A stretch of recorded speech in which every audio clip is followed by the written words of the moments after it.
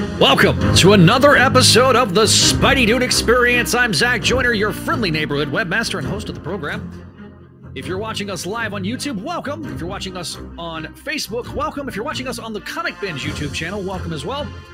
Tonight, we're going to be covering issues 19 and 20 of The Amazing Spider-Man, or using numbering, numbers 913 and 914. But we're also going to be covering Marvel Legends. They had a massive fan stream today. We're going to be talking about that first. But before we get started, we got to thank our patrons at patreon.com/Spideydude Network. We got to thank our friends such as Vinkman, Scott, Greg, Keegar, Master Drammond, Venetian, Kale, Georgia, Jessica, Vicky, Catherine, Cindy, Mr. Farquhar, Laura, Ed Reynolds, and our three newest ones. Vicky's are one of the four newest ones, but Scott McClure, Vanessa Emo, and Janelle Turner, they all have contributed to patreon.com/Spidey Network. We really appreciate your support. And if you want to check out our other fine shows here on the program, you certainly can do that as well. We'll first talk about Clone Saga Chronicles, a show all about the Clone Saga and the Clone Saga related characters. Sorry, I'm trying to get my notes on. Oh, live television. All right. It's the show that started it all here on the Spideydude Radio Network. Then we got Spectacular Radio, the show all about the Spectacular Spider-Man animated series. It ran from 2008 to 2009 on Kids WB and Disney XD, with frequent guests being executive producer Greg Weisman that covered every episode of the series. Amazing Spider-Man Classics. The first season was three guys talking about Spidey from the beginning, with season 2 being a father-son duo. Jack and Hobby Trujillo are doing it themselves. And the Spectacular Spidey Sal Buscema Era podcast is hosted by Chris Drummond. Talks about the era of Spectacular Spider-Man comic, drawn by our pal Sal Buscema. Voices from the Eyrie, Gargoyles Podcast is hosted by Greg Bishansky, Jennifer L. Anderson, and covers the Gargoyles animated series with co-creator of the series, Greg Weisman. Books of X is a Patreon first show hosted by Neil Bogenreiter that talks about the Krakoan era of X-Men from the beginning. And finally, our sister podcast is hosted by myself and Kelly McDaniel. I don't have the overlay up right now, but it's Make Mine Mayday, the show all about Spider-Girl and her world. You can find that show on here and all the rest of the shows over on Spidey-Dude.com. The links are down in the description below. And with that, I turn it over to the fact that I've got my good friend Greg Bishansky here tonight, the host of Voices from the Eyrie. Almost in Books of X. So welcome to the show. King, we had a deal. Yes, King, we had a deal. If you want to hear me talk a lot about Kang the Conqueror and the that movie, you can find us over, if you're not already subscribed, over to the Comic Binge YouTube channel. Me and Paul and everybody talked about it on not this week's episode of the Comic Binge, but last week's episode of the Comic Binge. Adam and Paul will be on later because we're going to be talking a lot about Marvel Legends here in this beginning parts of the podcast. So, hello, Greg. You've had a successful. It's been a long time since you've been on the show, so tell everybody about Voices from the Eyrie. Kind of plug it and tell everybody what's going on. Well, we're currently on a we're down to doing one show a month, only temporarily, and for reasons I cannot disclose yet, but as soon as we're able to, we're going to be back to doing 2 shows a month, and I promise you it's a very good reason, and when that becomes public, it should be really cool. But we've just finished City of Stone. We're about to jump into the first episode of the next tier after that, High Noon, and we have an interview on there with Sally Richardson, who was the voice of Detective Elisa Mazza. So it was really nice to get her. We were never able to get her to any of the conventions back in the day, so... But it was a terrific interview. She's a terrific human being, and we're also Dynamite is sending us freebies. We're getting free advanced looks at the comics so that we can record our first impressions and then make sure we strike while the lightning is hot. So we usually have them up 2 days after the comic comes out. That's pretty impressive. So speaking of announcements, I do want to talk about it with Greg on here, but we had our first episode on Patreon that was video for Voices from the Eyrie. So if you want to get the video version, go over to patreon.com/Spideydude Network. Right, Greg? Mm-hmm. And you can see a few of us have faces for radio. We already knew you did. We know that the prettiest one of the group is Jennifer. So no arguments. But not only that, we've recorded the first episode of Books of X with Neil and myself. We've covered the first episode. We're going to cover this. We're going to record the second episode very soon. I think on this weekend. So we've got we're building the backlog for Books of X. That is coming. So it's no longer just us talking about it being pie in the sky, and we were literally just talking about it on air. We've got there's some commentaries that we're trying to get together. We'll talk about that later. Also, Javi will possibly be on this episode too, to talk about the newest issues of ASM. So, which I did not have time to read. That's okay. So, I mean, you can still hang out. All right. So let's pivot. We got Venkman in the comments saying hello there, looking forward to Books of X, and he says, "Greg, Venkman." So, yeah, he is a Patreon subscriber. He's been our oldest Patreon subscriber, and we do thank Venkman for his support of all the shows here on the Spideydude Radio Network. Be like Venkman. Be like Venkman. Support the show. Be like Venkman. So, all right. Speaking of, it's a passion of mine and Greg's. You can see all the legends behind him. He has a much better view of his legends shelf than I do. But today there was a massive. I had to get Galactus in there. Well, I mean, yeah, you got Galactus and the Sentinel in there. You got them both. Supremely jealous, my friend. But yes, the Devourer of Worlds, because there is a reference to HasLab that we're going to probably debate and discuss, because there's pretty much two lines of thinking I think a lot of people are thinking on it. So we'll get everybody's thoughts on the comment section below. All right, so let's make notes. Also, the pinned comment will be the timestamps. I'm trying to get the timestamps in the pinned comments. So if you haven't joined our Discord, there's a bunch of links in the description. So check all those out. I spent a lot of time working on that. So hopefully it'll give you guys easy access to all of our respective stuff. So, all right, let's talk about the reveals. So this reveal has already been out. The pre-orders are already out. They're going to start shipping, I think, very soon, but they kind of gave us a first look in hand at the VHS Marvel Legends with Carnage and the black suit Spidey that's got some cell shading. They apparently they said that they feel like this is the best cell shading they've done. So it'll be interesting to see how that goes in hand.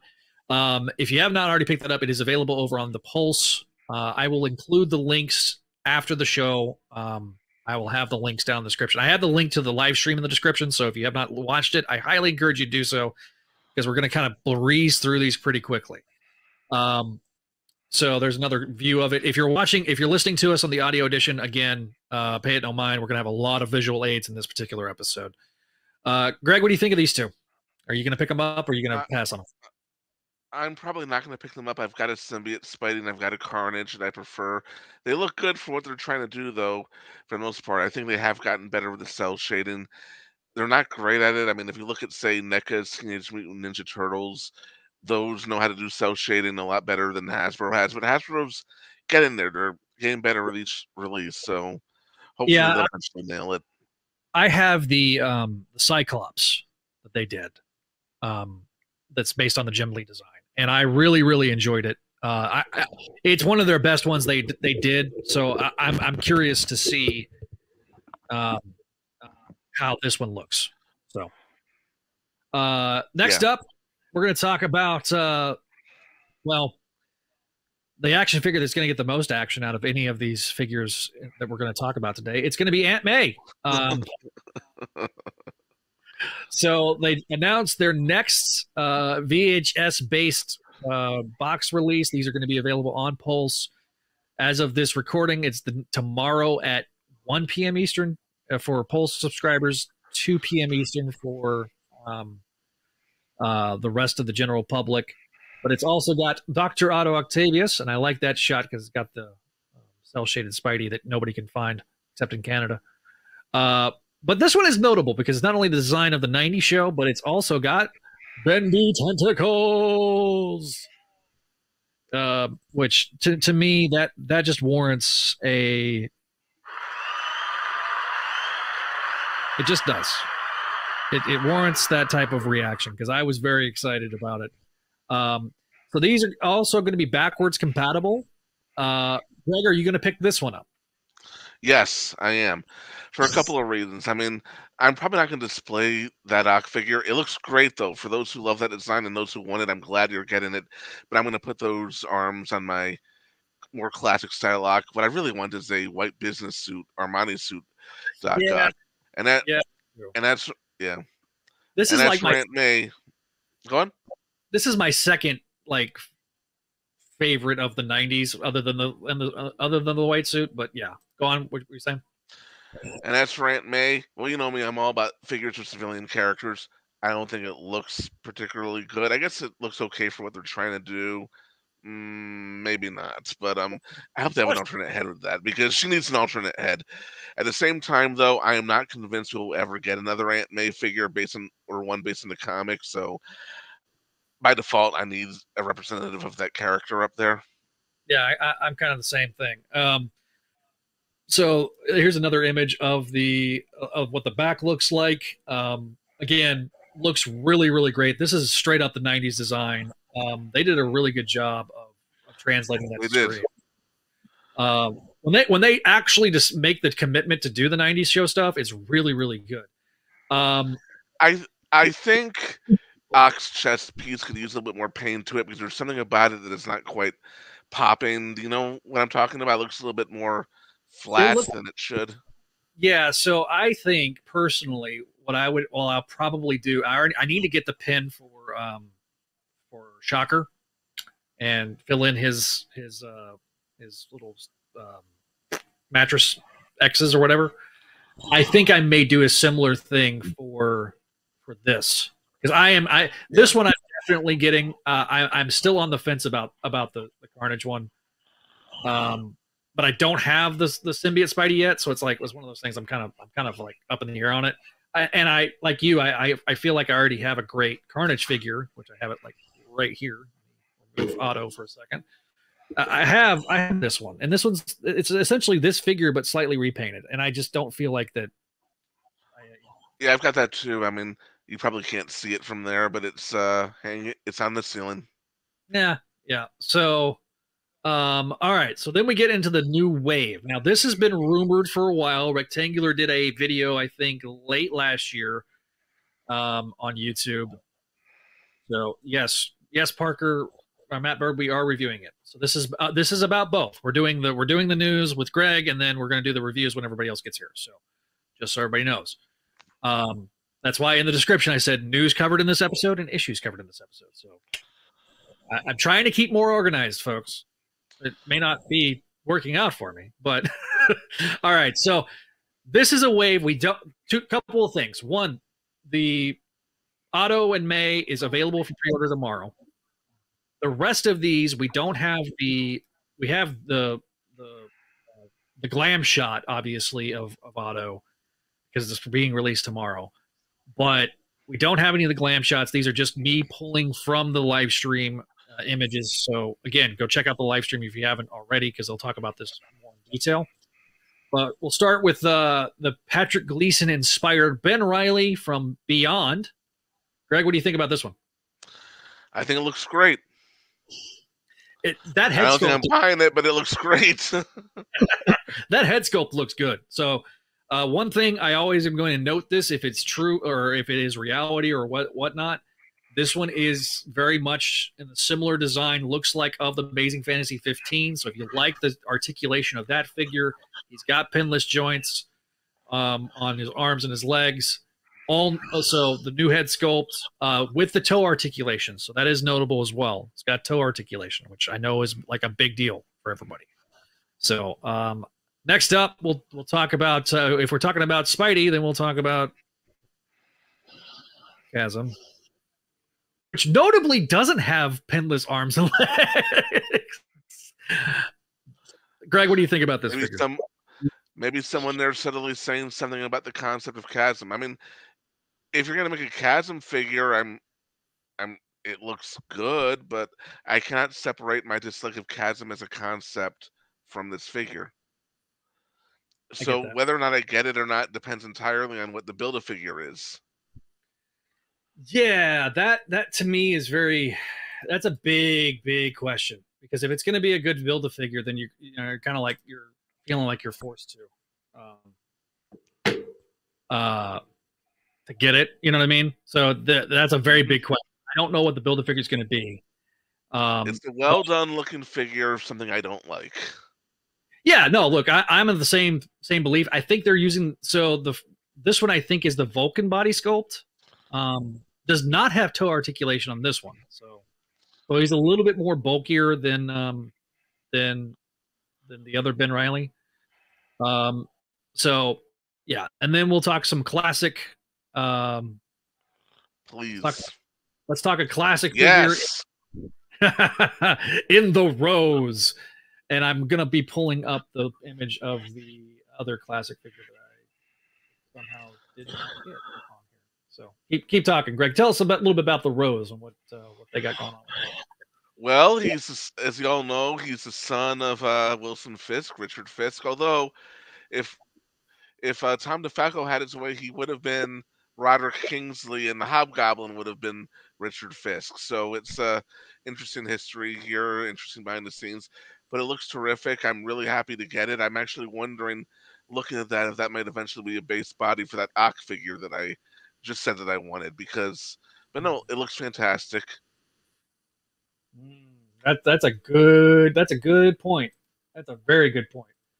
I'm of the belief that these all are just, they look great. Like this one in particular looks great. They have Tarantula. And I'm trying to get my image of Tarantula up. So give me just a second while we're doing that. But no, while I'm doing that, Rose looks phenomenal. This is also all new sculpt. It's pinless legs and arms. It's a brand new. So this is going to be one of the new suit bodies that they're going to be kind of utilizing, I think, moving forward.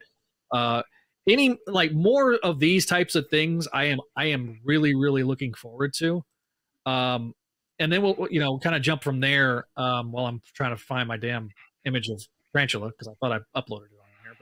But let's talk about this Jessica Drew. What do you think about this one? This one shocked me about how much I liked it. We were talking about this before the show. It looks better as a figure than it did in the actual comic book.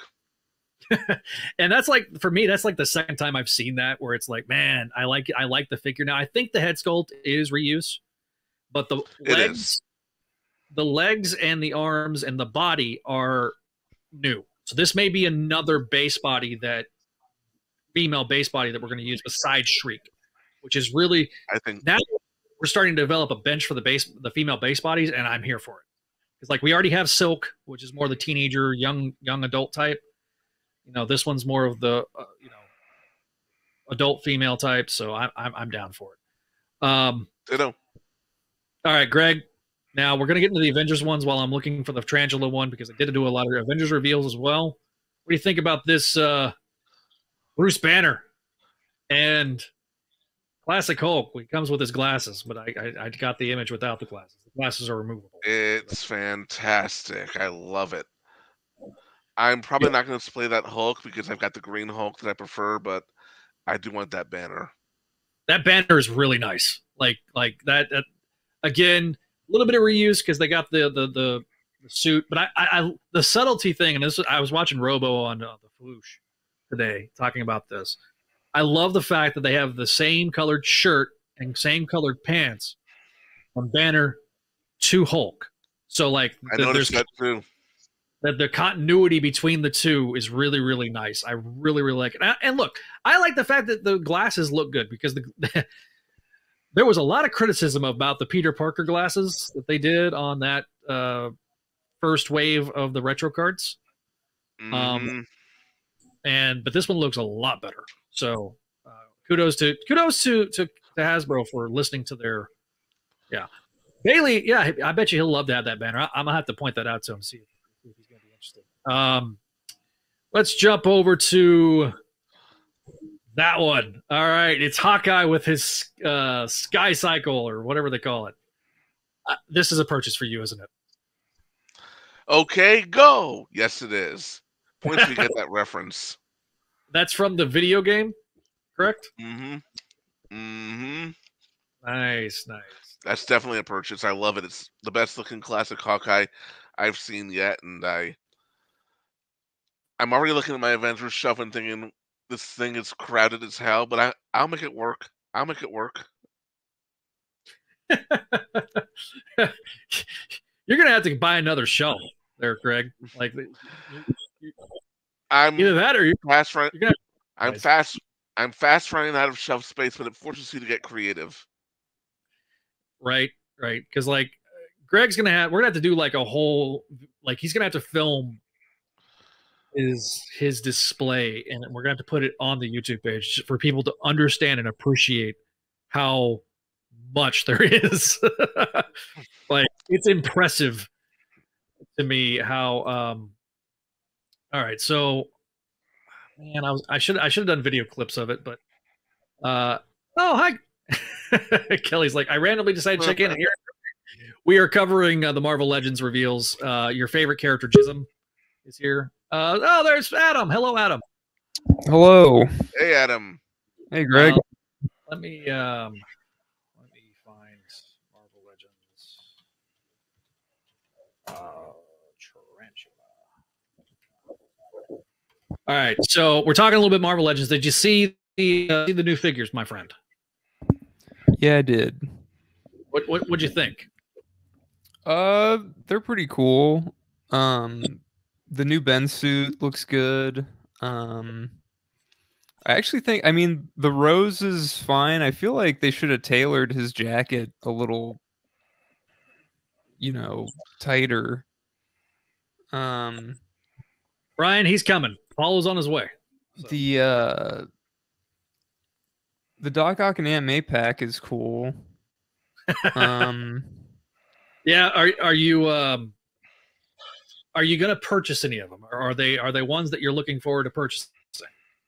Not necessarily. If I had to buy any, it would probably be. It would maybe. I mean, maybe the 2-pack, maybe the Ben, because I do like that new Beyond suit. The Beyond suit, yeah, looks good. Good. Having to go on Discord. Yeah. So if you have not joined our Discord, by the way, the Discord link is down in the description below. We do discuss these things as they happen pretty much live. So if you want to get like my live thoughts, you can definitely go there and find out what I think. They did. Oh, we got. Oh, looky here. We got. Hey, hey, man. What's up, fellas? He is the host of Amazing Spider-Man Classics with his son Jack here on the Spideydude Radio Network. Hello, Javi. Welcome back to the show. Walloping web snappers. It's been a minute. How are you guys doing? Doing good. Kelly, there will be plenty of people that put that thing on eBay because they're just buying it for the Doc Ock tentacles. So it will be there. I know. It's. I know. Javi's in the house. Earlier, she goes, I like to randomly decide to check in and hear a Greg, and then you get Javi, and then Brinkman's screaming that I said the name. Yeah, I said it is what it is because it's a running meme at this point. One thing and showing off the Galactus again. Yeah. Keep showing that Galactus off, buddy, because like we're not extremely jealous of that particular fact you have that figure. I am the jealous one. I gave you a Galactus. Just like that. I do have a Galactus. It is in my display. If you like Galactus, I really do. I like that old Build-A-Figure is actually not bad. All right. Yeah, Now, I've got him out in the garage. He's pretty decent. the new one, though, that's good. All right. So here is the tarantula that I was trying to pull up. Greg, what do you think about this one, guys? What do you think about that one? I love this one. This one looks good, except for I'm a little torn on the blue, personally. Same. He's never been a favorite of mine, but he's a classic. I will get him, but that blue just looks soft to me. But I'm down for that. I'm wondering how badly those foot spikes are going to warp. Oh, windowless packaging. Oh, yeah. Give me a black tarantula. But I mean, otherwise, the figure I think looks great. I like the head sculpt a lot and how they did the bandana, like the sculpting of it. Yeah. They also do a first. Hey, you'll probably heard that. I apologize. That was loud in my ears. They did do a first appearance. Man, they have not done since Toy Biz, which looks really, really good. That is dope. Yeah, it looks really good, actually. The on that thing, they were just moving it around, looked phenomenal, and I went, dude, I don't need it, but it looks, for those that are needing it and for their halls of armor, like, that one is good. That is so good. The paint is fantastic. Yeah. Now, here's another controversial one. I saw some people kind of dogging it in the comments, which not entirely sure how I feel about it, because saving two more and then we'll move on. But there's a point that I want to make on a couple of these. Number one, this Thor kind of was a little controversial, and if you want bearded Thor, he looks good. I just like, some people don't like the sides, but I'm like, that was what bearded Thor looked like. Yep. Now this one, Kelly. Go read. What? I was going to say, go read the Simonson run. That's what it looked like. Yep.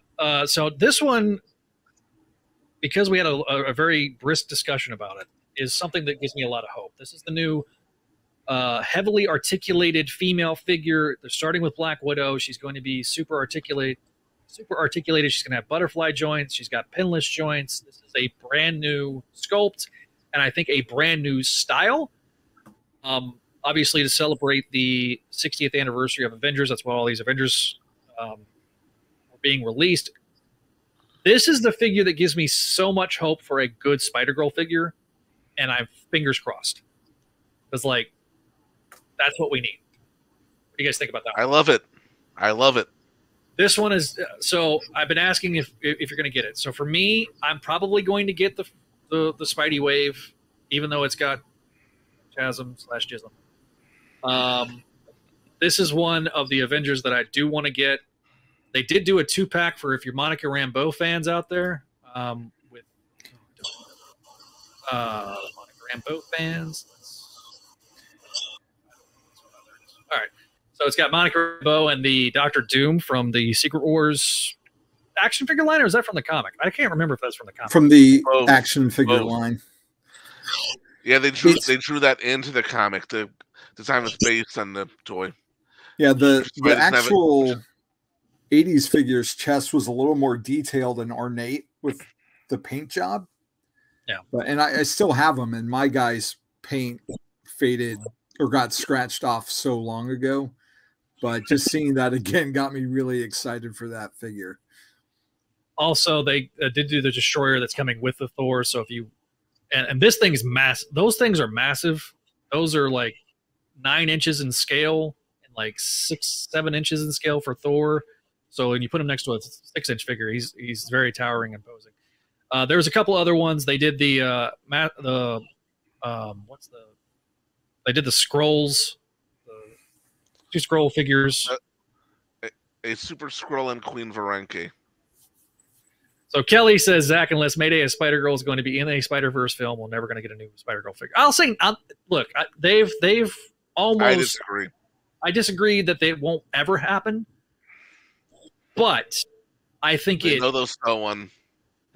Listen, I think they'll do an updated one because they released it. I don't know if it's going to be anytime soon.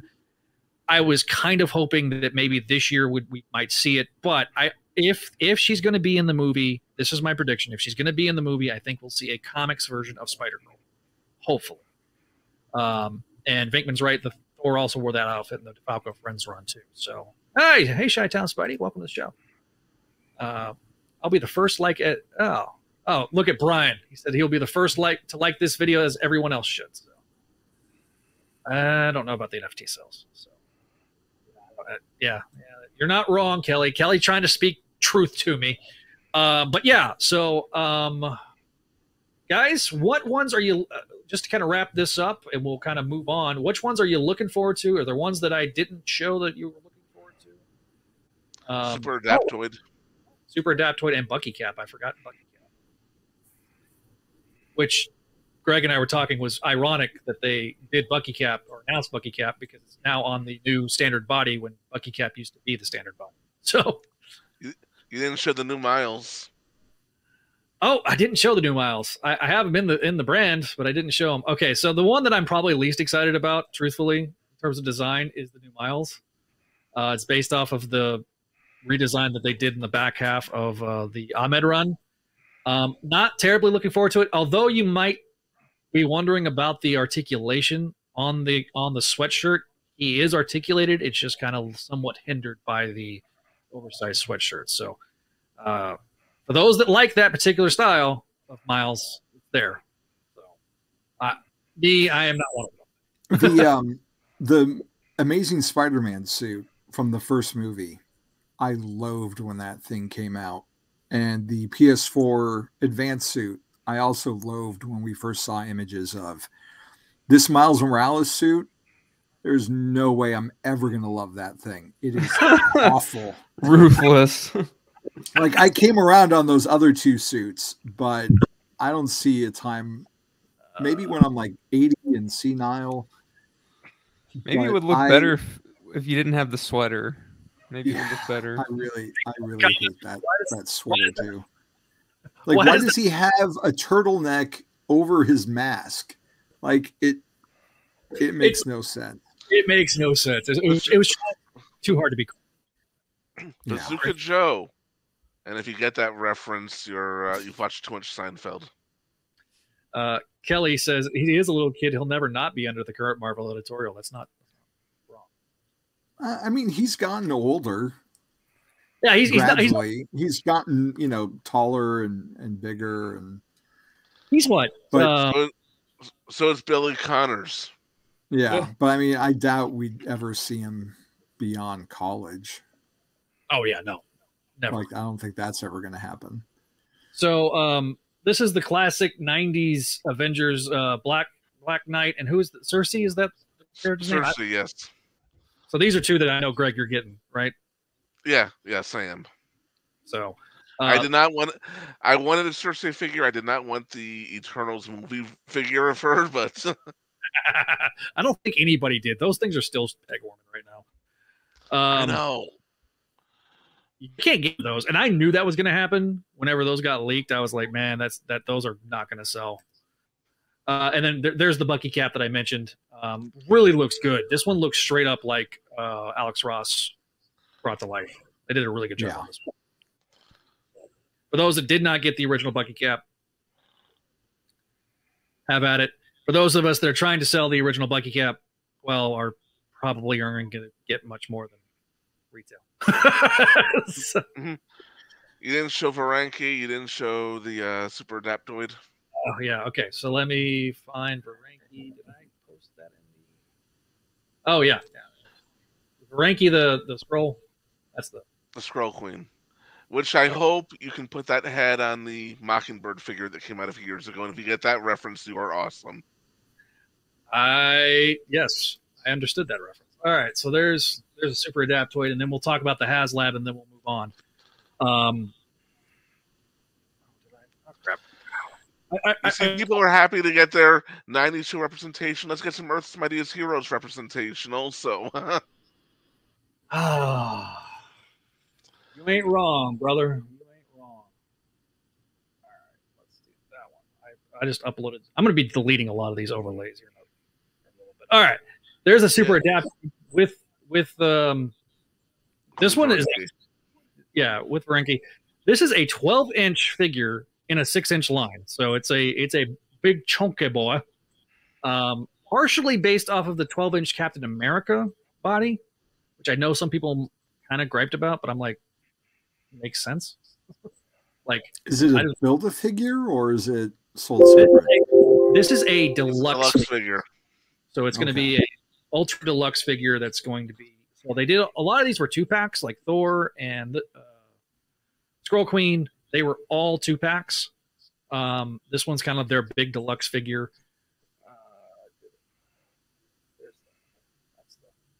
And then they also have the what's this one called, Greg? I can't remember. Another Super Skrull.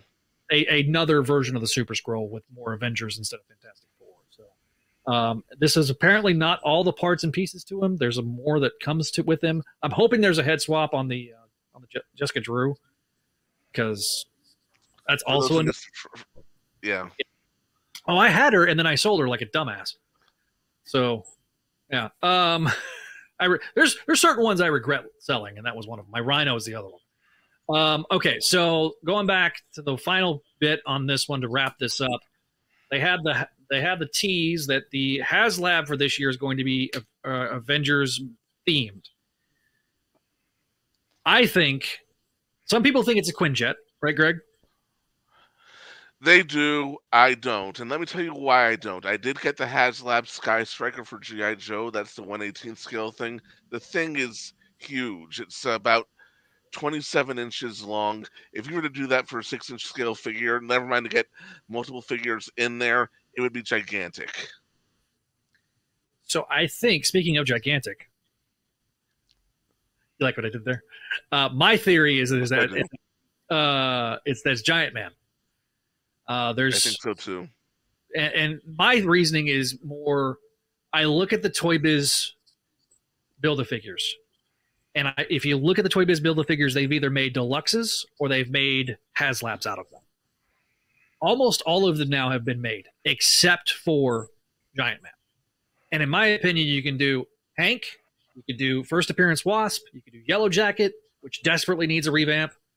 You could do Goliath. There's all sorts of things you can do that you couldn't probably do any other time.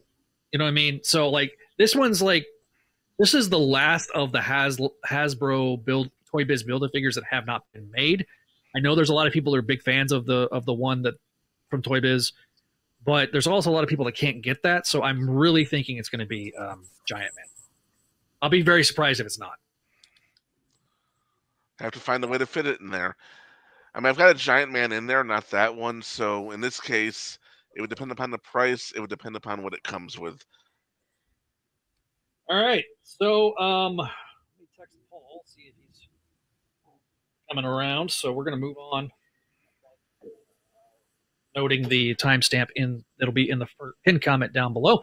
Okay, so obviously the big thing we're going to be talking about tonight, besides Marvel Legends, was going to be Amazing Spider-Man 19 and 20. Now, Greg has not read these yet, correct? Correct. All right, so Adam and Javi. I'm so used to saying Adam and Neil. Sorry, Javi. It's all right, man.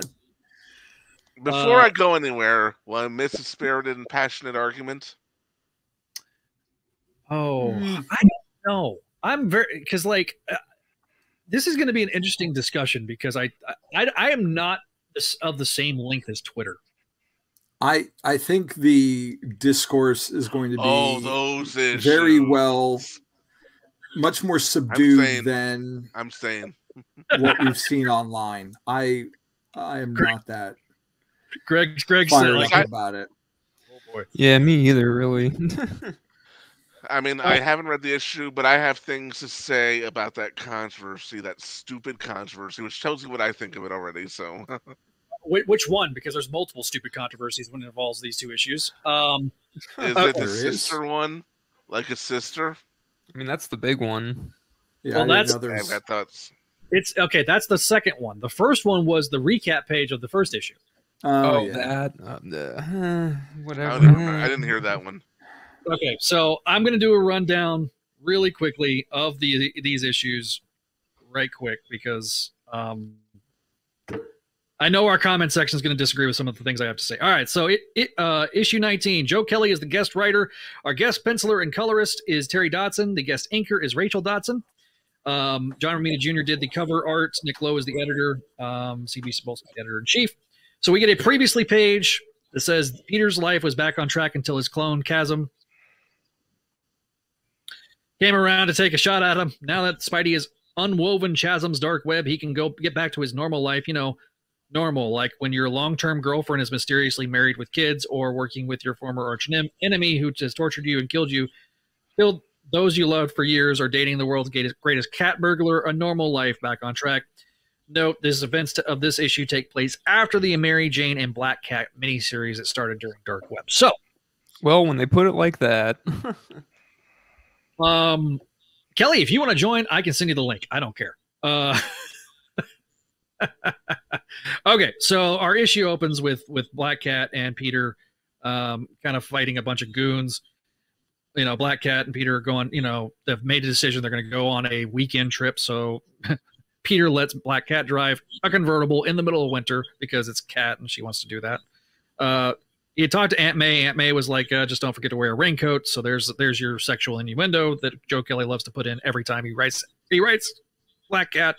Black Cat at one point decides to stand up and Peter has to take the wheel. So then when they get to this spa upstate, guess who's there? It's Mary Jane and Paul. Not to be confused with our Paul, but Mary Jane's Paul, whatever. So there's a bunch of awkwardness going back and forth. And at one point, like, there's stupid things like Peter wearing your kitty boxer shorts. Peter and Cat kind of get away, you know, dip out. All of a sudden, they bump into these super villains that are, you know, suddenly fighting. It's White Rabbit. Turns out White Rabbit has been starting this whole supervillain for hire type thing, where basically you get to cosplay and interact with supervillains because they stole a bunch of supervillain tech, and that's what they're using to do these things. One of the supervillains gets killed. Some back and forth. Turns out he's dead, and then the supervillains, not supervillains, are like, "Oh, we're gonna start attacking Spidey and Black Cat."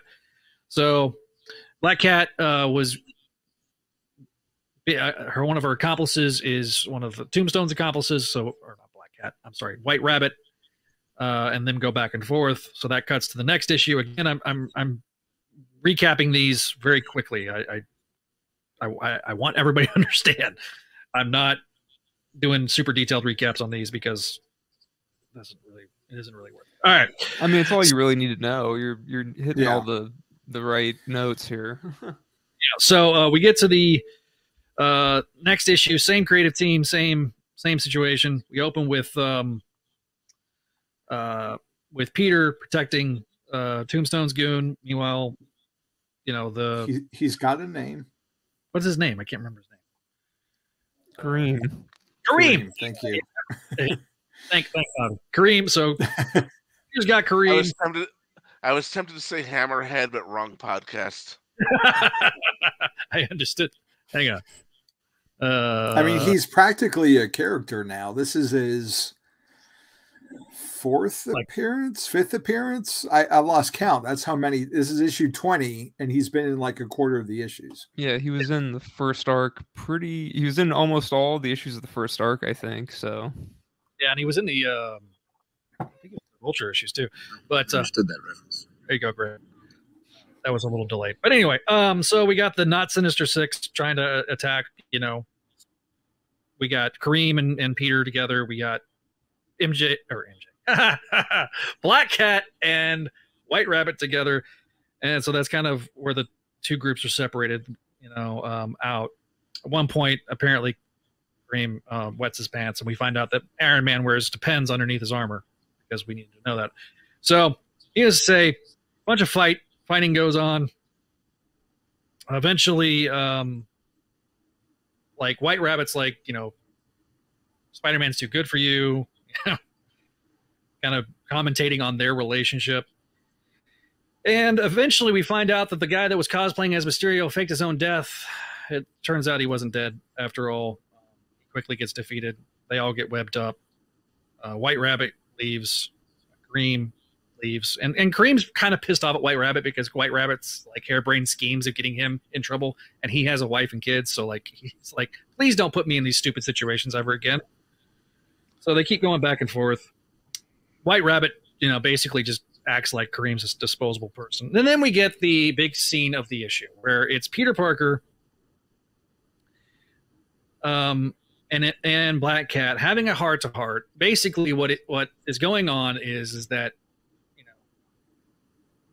Peter is not wanting to admit that he still has feelings for MJ, even though he's dating Black Cat. Black Cat wants him to at least acknowledge that he has these feelings, and so he makes this ridiculously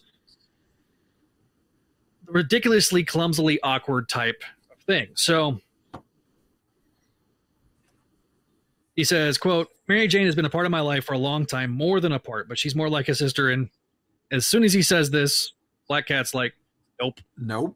Rightfully. That was out of context. Out of context. She was calling his BS. Exactly, yeah. She's calling his BS, and then he goes, well, a best friend. She goes, that's better. And that he loves her. He always has, and a part of him always will. He wonders if the love has changed, like going from a capital L to a lowercase l, or the other way around, whichever makes sense. So basically, this scene, as clumsily as it's written, is an attempt by Peter to rectify his feelings for MJ to Cat. And Cat, rightfully so, calling him out on his awkward bullshit. Okay? It's not that he's saying that he loves MJ like a sister. Okay? What he's trying to say is he's trying to say something that will make Black Cat not upset with him, that he still loves MJ. The whole point of the scene is to specifically convey that he still loves MJ. And he's trying to figure out and quote unquote move forward. We don't know what the hell happened. We're going to find that out in the next arc. But this whole if we're lucky. If we're lucky. Yeah, that's true. We're going to find something out. Yeah. Some sort of answers are going to be made. Whether or not we like the answers, that remains to be seen. But like the whole thing of this panel, Kelly has a point, and I'm sending her the link. Joe Kelly or Kelly McDaniel? Kelly McDaniel has a point that she made to me, and when she made it to me, I was significantly less. I was mildly irritated by it. Chi-Town, I know. Look. I get it. You are a MJ stan. Let's be real. Yeah. So am I. I love MJ, but at the same time, and I'm irritated as hell because everything prior to this, even during Beyond, was like building toward these two characters. Their love was building stronger, and then we suddenly have this nothing burger 6-month time jump. I understand, Kelly. I put the StreamYard link in the group chat, so if you want to jump on. So my point of this being, I understand a little bit of the controversy because out of context, if you just put this panel in there, it's weird. Why would Peter say it like that? But reading the full bit, it's Peter throughout the entire 2 parts, and really throughout ever since him and Black Cat got together, the elephant in the room has been MJ. And he keeps running from acknowledging his feelings. He doesn't want to talk about it. This is the first time he's actually opening up to Black Cat. So with everybody that are saying, okay, well, out of everybody that Peter could date, Black Cat is justified and is a justification of somebody that conceivably Peter can date. They have history. It makes sense. Do I love it? Not necessarily, but I think if you're going to have them do this, then you have to acknowledge MJ, especially now that Black Cat knows everything. Because I went back and read the Joe Kelly books during Brand New Day, and they're bad. They're really well drawn, but they're bad. And the reason that they're bad is because the characters aren't doing things that make sense. And as much as I don't like the way Peter's behaving here, at least it feels like that in this context, Peter's making more sense than he has in the past with Kelly. So Joe Kelly, not Kelly McDaniel. It's like the Paul thing all over again. We gotta worry about which Paul we're talking about. What do you guys think? I'm going to open it up to Javi and Adam. What do you guys think about this? Because really, there's nothing more. Basically, they kiss, they make up, they swing off, and that's the end of the issue. So, Adam, you want to go first? I'll go first, I guess. I'll do some general thoughts. I didn't really love or hate these issues. I think the plot is fine for what it is. I think my biggest cons with the writing, there are pros and cons. Joe Kelly, I'm not necessarily a fan of his humor. However, I would argue he has pretty good timing. Like with the sister line, oh, she's like a sister to me. Black Cat immediately goes, nope. And that is good timing. Like I can see that playing out, on a TV show or something. I agree with that. Like that's a rom-com line, but it works as a rom-com. Yeah. And it's just like his humor. It's such a mixed bag for me. Like some of it is like kind of funny. I mean, I get it's just not my style. Like it's kind of like cringy and it's a little too. Seems dated to me, like from I don't know. It seems like just 10 to 15 years ago stuff to me that hasn't aged well. It's like he's a middle-aged man. He's doing what a middle-aged man thinks is funny or something. I don't know. It's just not. It doesn't totally gel with me. I like the art for the most part. I think the Dodsons are great. However, there are some really, I said this, in our little text thing today, because Javi brought it up. There are some panels in these two issues that are just really, really rushed looking. And I mean, there's some really good Spidey and Black Cat stuff. And then there's some stuff that is just like, I don't want to badmouth the artist too much because I'm not an artist and the Dodsons have proven their artistic capabilities over the years, but there's some stuff in here that's really rushed looking, almost like sloppy looking, not like big, not some like key moments, but just like it's little stuff, but it's still like ooh, like deadline crunch or something. I don't know. It's just really unfinished. Unfinished. Just like you look at the lines of some of these things, and it's just like it's sketchy as hell. But I say this with all due respect,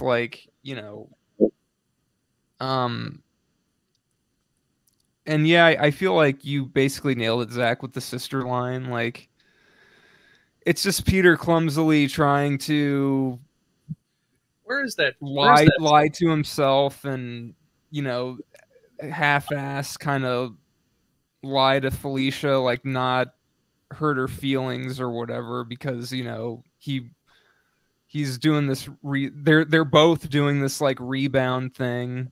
And I don't know, like, should Kelly have not like maybe written that line at all? Like, I feel like the line is kind of clumsy in itself, but as it builds, it gets better. I mean, I don't know. Maybe he should have thrown out that line and not done it. But I mean, it is what it is. It'll be forgotten about. Well, I hope. The internet has a long memory. Yeah. Well, and so we got some comments. But now, like all the jokes, like people like posting panels and pages of Peter and Mary Jane being intimate. And it's like, oh, just a guy and his sister. Like, that's just stupid. Like, I don't. It's like shut up, you know. Like, I don't know. It's like go outside. I don't know. It's not that big of a deal. Well, No, it's a stupid, dumb, clumsy line that maybe he shouldn't have put in there. But all right. I mean, you know, I digress. All right, Javi, while you're doing that, I think the biggest problem that this whole volume has been one of timing, whether it's, you know, delays or release schedule problems or how the story is structured or things are revealed to us. It's all down to really bad timing. The fact that we're getting this fill-in arc taking place after another story that hasn't even been published yet. So we have no idea what really goes down with Black Cat and MJ. And then we're getting this story coming at the end of it. It's like, it's just one more thing on top of all these other pieces that we don't know happened. So, and I don't know the logistics or the ins and outs of why, you know, because as far as I know, Black Cat and MJ is on time. I don't think it was delayed or anything. So the fact that there's this scheduling snafu is just, it's baffling to me. And I think at the moment, like, one of the things that's hurting the book the most is the fact that just the scheduling and the timing is all off between this and the, what was the X-Men deal with the big party, the Hellfire Gala. Like, all that stuff was just way out of whack, and maybe 5 years down the road, when you read it all in the correct order, like, it's going to flow a lot better. But I think that's been one of the biggest drawbacks to this run. And just to echo what you guys said, I totally, as a Peter and the MJ fan, I mean, I've got a Ron Friends commission behind me of Peter and MJ. Like, that wasn't cheap to have two people in it. So I understand the frustration of not having them together. And I get the hullabaloo of how the marriage word to Paul slipped in there, but it's not brought up again in the story. He gets referred to as her guy, not her husband. So whether that was an oversight or plans changed, they didn't go back and correct the text page, we don't know. We're not privy to the inner workings. Nice plug. I get that it can sting, but it's not the first time we've been down this road before. And Black Cat has been doing, like, so awesome on her own and getting her own agency back and being her own character and not being forced into doing things just because it sounds like a cool concept, that I was really content with her off in her McKay verse, you know, doing her own thing with her crew. So coming back into Spidey's world as a love interest, I'm not necessarily thrilled about it. What's up, Chris? But, you know, I don't necessarily think that it's being handled poorly, because we're getting to see Peter try and figure all this out. And like I said, the problem is we don't know what he's trying to figure out with MJ. And it's just causing more problems at this point. But we have a new person here, so I'm going to shut up now. No. Keep going. Kelly, so I have to go. I'm sorry. My cat needs to be fed. Shit. No. Hi, y'all. Also, hey, long time no see. Apologies for the 5-minute makeup. I look way worse than I am. If you're an audio listener, you don't even know what we're talking. Good. Yes. That's true. Yes. Please. This is the time for audio and not the time of I scrambled and then opened up. I found the HBO House of Dragon Red Blend at Total Wine, so that's gonna happen at some point. I didn't put on any makeup today. I'm sorry. Same. I mean, Yeah. It's fine. It's fine. Honestly, you look great. I'm the one that's Thank aged like you. 20 years thanks to working in the print industry. But anyway, Insights you might have about certain books not being published yet. I do slightly, especially because I can't say who our customers are, but hi. fair.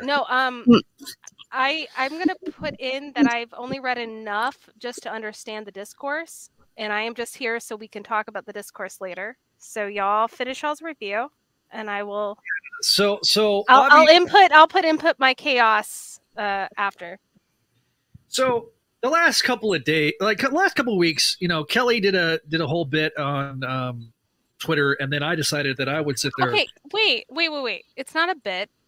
It was. No, there was I mentioned a very serious situation about feminism in comics. That's yeah. And no one seemed to understand the point. I know. So then I decided that I would be the guy that's like, the marriage is not a fix-all. Bringing the marriage back is not going to fix everything about the Spidey books.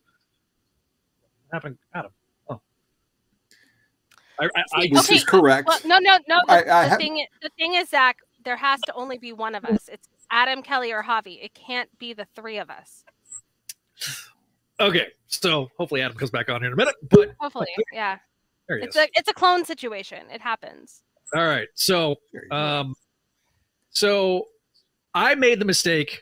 Actually, it wasn't a mistake. I needed to say it because I decided to do a hot take. And here's the thing: when it comes to hot takes, I understand that there's going to be heat that is generated by the hot take. It's in the title. We learned that.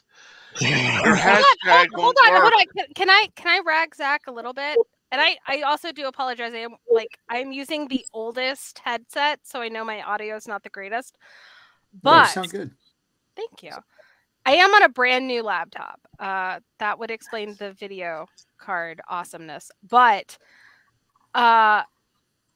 you were sitting there claiming hot take. Maybe it's just me. You only had like 5 posters. Okay, it wasn't as bad as yours. Yours was like, holy crap. What was the thread? I totally missed it. Which one? Her thread or my thread? Her thread. I want to hear what Kelly had to say. Oh, okay. Yeah. Okay, so basically my whole thing was, I had a former conversation offline about it.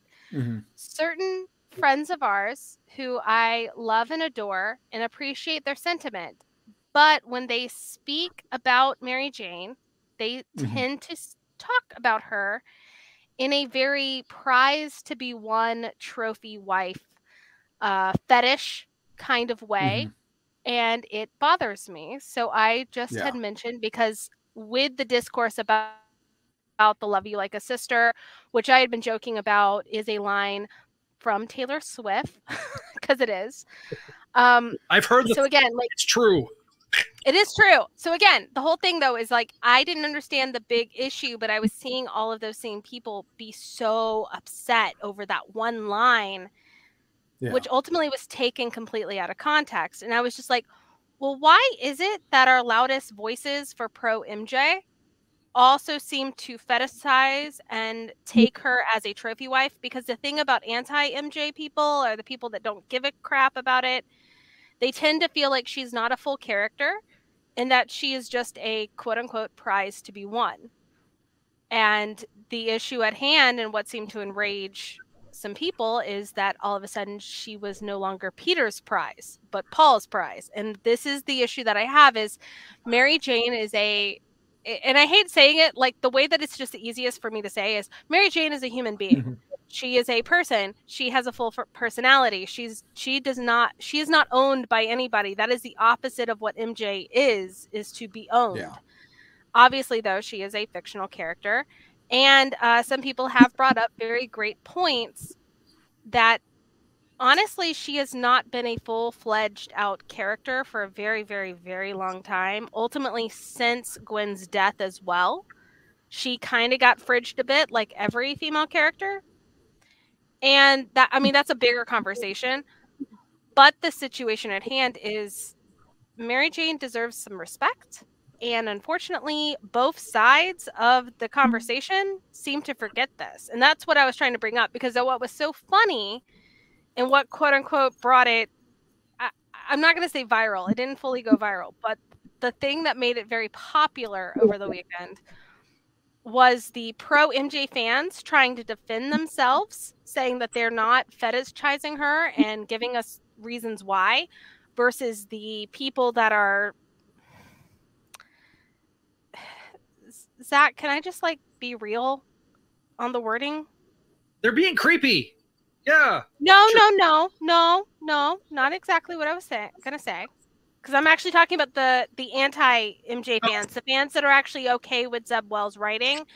I was gonna say that, you know, they seem to be clamoring towards a certain object of Zeb Wells. Oh. Yeah, speak freely. I don't care. Okay, you know, the people that are sucking Zeb Wells' dick.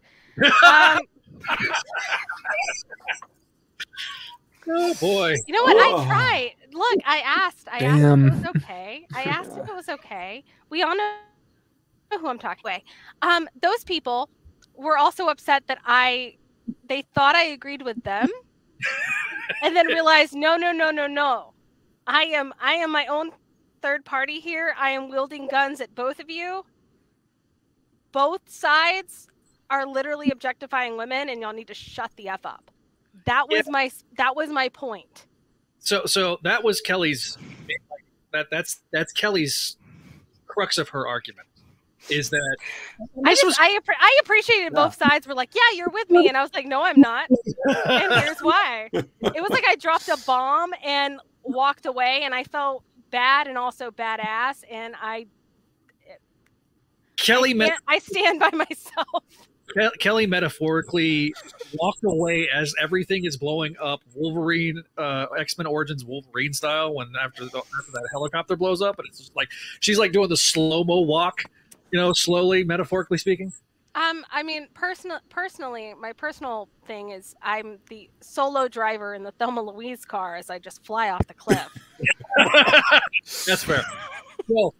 All right, so that kind of leads me into what my take was there's this notion, I think, a little bit about the discourse about this run, that if we bring back the marriage, it's just going to fix everything, and that's a little short-sighted. Okay, and here's why. Thank you. No, that was brought up in my conversation, was it not? Yes, it was. Because that's what created the viralness. Was somebody sent me an anonymous message asking about what would fix the marriage, and the way that it was written, which was not what was intended. I do want to make sure that that's clear, that the person that sent the original message did not intend it to be that way, because they privately messaged me and cleared things up. But the way that the question was written almost sounded as if they thought, okay, once someone gets married, they are someone's property, which of course they're not. And that's kind of what brought up the question, because that's something that Marvel has brought up multiple times, going, oh, well, once they're married, they're like tied together and ball and chain, and they're no longer a solid person. And that was never the case. And that would never be the case. That is not the case in a normal marriage. You saw people that weren't even a part of the Spider-Man fandom literally going, what the crap is wrong with this situation? Yeah. Like, I had people that were part of the horror community and the haunt community literally saying, what the crap is happening here? From that question, which I think was a brilliant way of at least bringing that up, even if that wasn't intentional. So, all right, go ahead, Zach. Sorry. Just trying to make sure things are clear. Yeah. Well, since Zach seems to be frozen, to go to his point, the thing that would, in my opinion, would need to be rectified or fixed, like we were kind of getting with the Kindred arc before it did a whole 180. Because the problem isn't whether or not they're married or not. The problem is, story-wise, you made a deal with the devil and you didn't get your comeuppance from it. which is how these things are always going in storytelling. But also neither did the devil. The devil didn't get what apparently they thought was going to be happening. Yeah, like it's just bad. Well, no, and this is something we've talked about privately. The issue at hand is we've had bombastic story after bombastic story. It almost is everyone is running at the seat of their pants. No one is thinking straight. No one is thinking long term. They're not just writing a solid story to write a solid story because everyone loves Spider-Man. No. They've got to write this story to make sales, which makes sense. I mean, we understand the IP has to be fed. But and it's getting harder. Exactly, because since Brand New Day, it has been blockbuster after blockbuster without any thought about the fallout.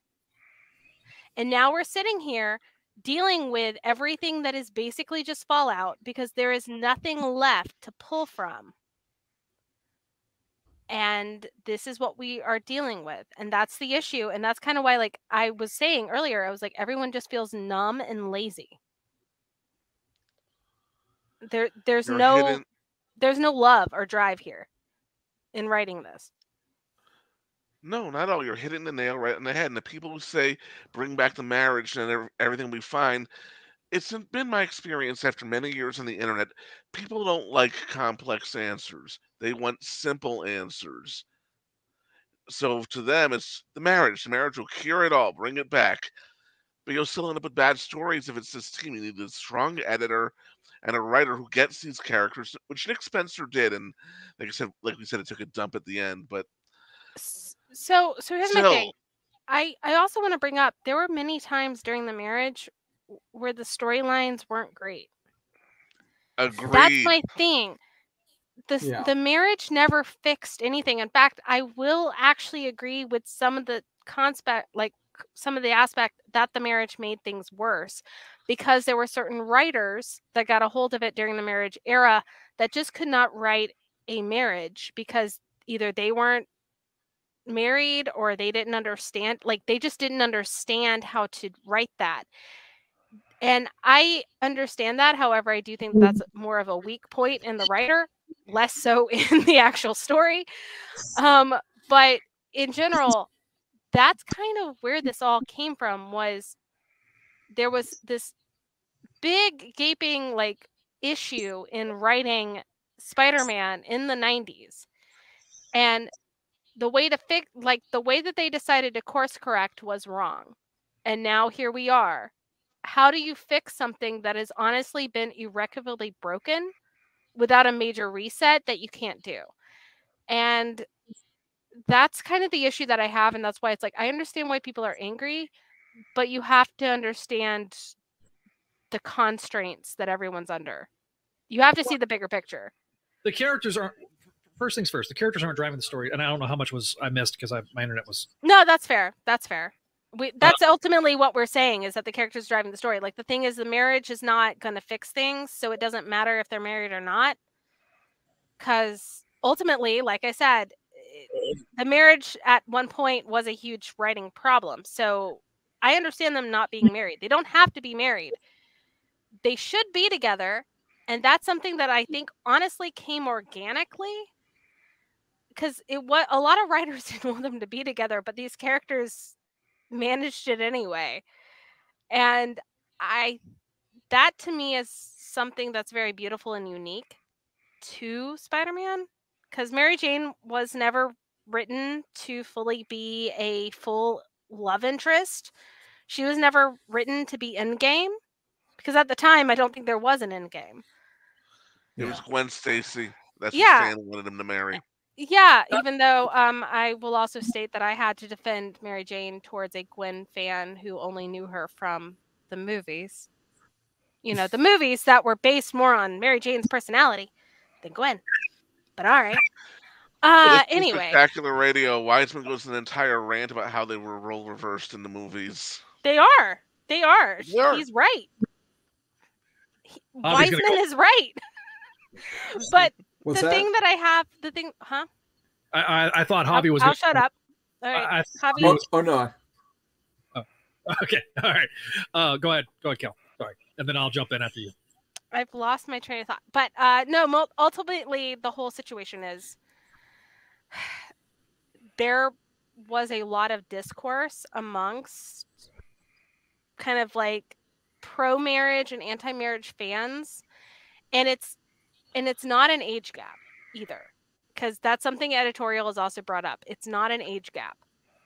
There are people that are 21 years old who have never known a comic book with Mary Jane and Peter Parker together. But they would prefer it because other media has shown that they're quote unquote in game. And that's kind of where the writing is claiming, like when they're in interviews and they're talking, like Zeb Wells had the interview saying basically Mary Jane was in game. I don't know how that's happening with this story right now.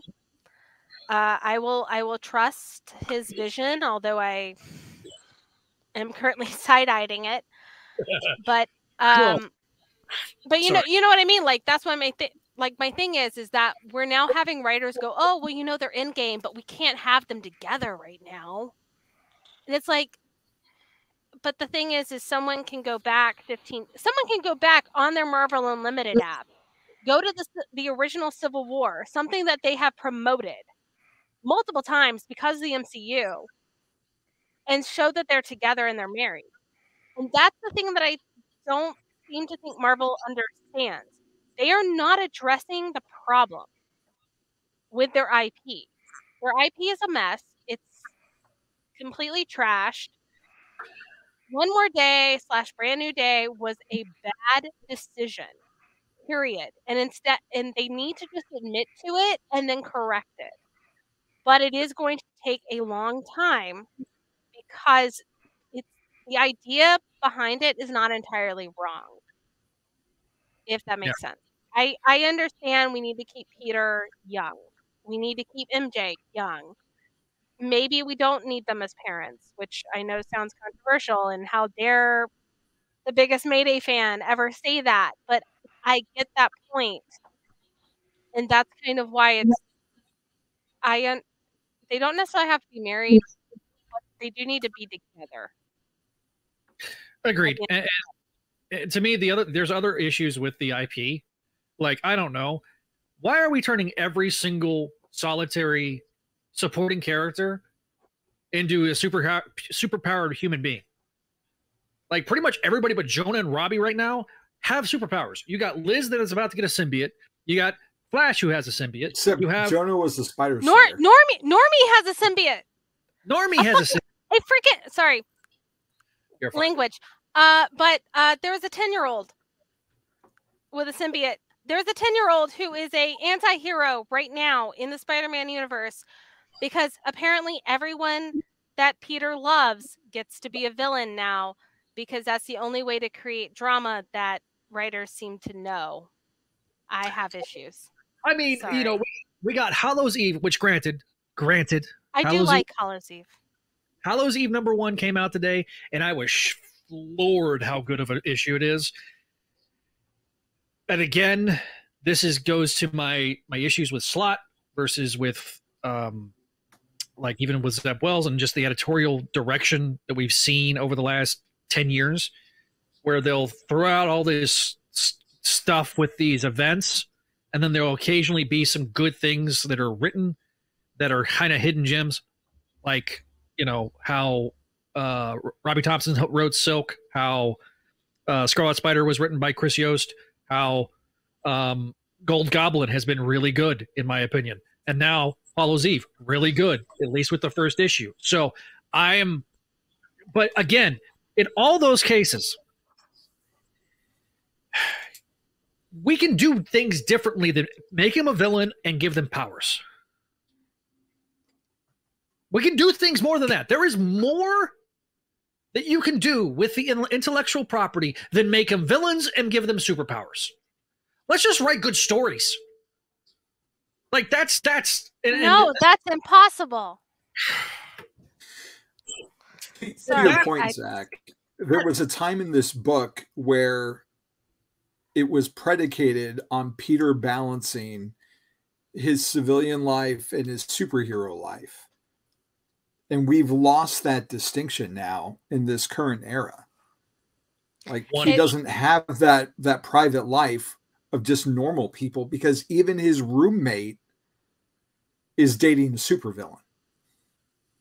Okay, so here's my thing. I don't actually think this is what I think is kind of funny, and also I think it could be written as intentional with the right writer. He has not been given that autonomy since Civil War, which is really funny because didn't he make the deal with the devil to keep that? And since then has not had that. And it's almost felt like this entire time he's been spending more time being Spider-Man than being Peter Parker. All the stories surround it being like Spider-Man, or surround it being kind of like how Spider-Man messes up that relationship. Nothing has been defined since that time point. And that's something that like I literally will bring up for almost everything that we have a problem with right now, because that's ultimately the issue. Yeah. Brand New Day ruined everything. And yeah, I'm not meaning that to be mean. Like, it's not me being mean at Slott. That wasn't Slott's. No, that was editorial. It was editorial. Exactly. Like, Slott just had to write the story. And so, like I said, like anything I'm saying, I'm not being mean towards anybody. I'm not even blaming editorial for it. I get why editorial had to do it. Yeah. Especially at the time and what they were dealing with and the overarching IP situation that they had to sell to Disney for the merger. I get it. I'm not mad, but the issue at hand is it was a bad call, period. And not only that, too, the amount of character assassination that had occurred at during the merger between Toy Biz and Marvel. I mean, the final chapter, the end of the first volume into the reboot, did so much damage that it took years to get it back to even the status quo. They did so much profound damage to the character that it took literally. And I don't blame Howard Mackie. Howard Mackie, I don't blame, because he was a company guy. You know, he's tasked with writing Spider-Man twice a month. After writing the book for almost a decade, then he's burnt out. Like it was a very misguided notion to bring Howard Mackie on as the guy. If you'd done DeMatteis, he'd have gotten burnt out too, but I don't know if he would have done well with it. So then you bring in Paul Jenkins, and then it starts improving, and then you bring in JMS, and he does a great job, but then he pulls it too far, like what Kelly says, and so they have to do the reset of one more day. You know, because we haven't talked, again, I'm glad we're talking about this, because we've never talked about that on this show, because we picked up from Spencer and then we moved forward. We talked about doing the Slott debates, and that's still happening. That's still going to be something that we do. It's going to be, I think, here and Comic Binge. But at the same time, there are some fundamental problems, and just blanket saying that the marriage is going to fix it all is there's not possible. Yeah. There's so many more layers to this onion that you got to peel back to fix. And it's a Shrek and Fiona situation for you Gen Xers and early and baby millennials like myself. It's a Shrek situation. There are many layers to this onion, and unfortunately, a marriage is not a Band-Aid, and that's something that you should learn. Something that we make jokes about on Make Fine Mayday. Listen, take it from the guy who's been married and divorced twice. Marriage is not an end to a journey. It is a whole different journey, and trust me when I say this. The fact that they don't treat it like a new journey and a different journey just shows how short-sighted that they actually are. That's where I agree with you. This is my thing. Okay. Go ahead. I didn't want to like overstep Zach, and things were cutting out for me. But the things that I do have to say is, yes, the issue at hand right now is editorial seems to play into the, oh, marriage is in game. The issue at hand, though, is that the marriage is just the end of one journey into another, and they don't seem to take it as that. They seem to take it as marriage all of a sudden means you have to be an adult and you have to grow up and you have these extra responsibilities. Something that we also could argue would be integral to Spider-Man, but here we are. The thing is, though, is that that's not always the case. Marriage is literally a piece of paper telling the government that y'all can file taxes jointly. And that's it at this point. Yeah, if you take the out of it, it's literally that. I don't understand this, like, because at this point, Marvel Comics takes marriage more seriously than most churches. And it's awkward. She's right. All right, so yeah, we've kind of exhausted. Anyway, sorry. No, you're good. No, y'all are welcome to, like, this is my normal wine time, I guess, on Wednesday. Well, first of all, thank you for being. If I had known, I would have brought my tequila. Yes, but also that would have been an entirely different situation, because if I had known you had tequila, then I would have had tequila, and there would be a different conversation. Yeah, I was gonna bring whiskey tonight, and I left it in the other room. I just brought water. So okay, in fairness, I had no intention of having a drink tonight. I actually was gonna save this, and I feel a little bit bad because my friend Raina cosplays Dany from Game of Thrones, and I found the House of Dragon red blend at the Total Wine, and it was like $16. And I was like, oh, I'll buy that. And then, like, next time I see her, maybe I'll see her at a Oscar party. We'll have it for her birthday. But I opened it. I have to buy her a new one. It's fine. Again, it's $16. Honestly, kind of actually good for $16. So if you see it at your Total Wine, you should buy it. Total Wine, a new sponsor for the Spideydude Radio Network. Technically it is done by HBO, so Josh needs to hook us up. It's a conflict of interest. Yeah. No, Josh needs to hook us up. It's fine. It's entirely different subsection. True, actually. We're not going to talk about the last time we talked about HBO on one of the Spideydude Radio Network podcasts, and Josh had to sit there and give a disclosure about... That was Spectacular Radio also, I believe. The final episode. Hey, Chris works at Total Wine, so it's fine. Nice. Yeah. Speaking of HBO 30% off makes it $10 and their properties, so. I have to wonder on this marriage conversation that we're having, if they feel any kind of pressure with what DC's doing right now, because both the Flash and the Superman line are firing on all cylinders, and that's featuring reunited married superheroes with kids, and they're doing really well over there with those types of stories. I got a thought. So let's hear it. So I do actually think that is a point of contention currently. And I also think that they're going to wait for the next Spider-Verse animated movie to decide what they want to do there. And that's not a wrong idea. It's not a wrong idea to wait, even though preliminary situations can kind of show you that everybody is literally excited for Peter B. Parker to wear a baby Bjorn, which is crazy because there's people that I never knew Spider-Girl. Like they maybe found it in their school library or at the book fair or something, like, but they never picked it up. They never continued it. They kind of moved on with their life and didn't think about it again. I have had come out of the woodwork to go, oh my God, you know this character? I thought I dreamt her, but she's real, all because of Peter B. Parker wearing a baby Bjorn.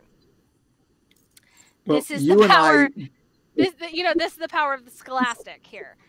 And you and I painfully know how Marvel likes their synergy, because how many symbiote Spider-Man stories did we sit through featuring guest spots of characters who are showing up in a movie that month? Is this why you're not on the Crawl Space Patreon? gosh. Because right now that's all Tyler. I'm not touching anything unless Mayday's involved.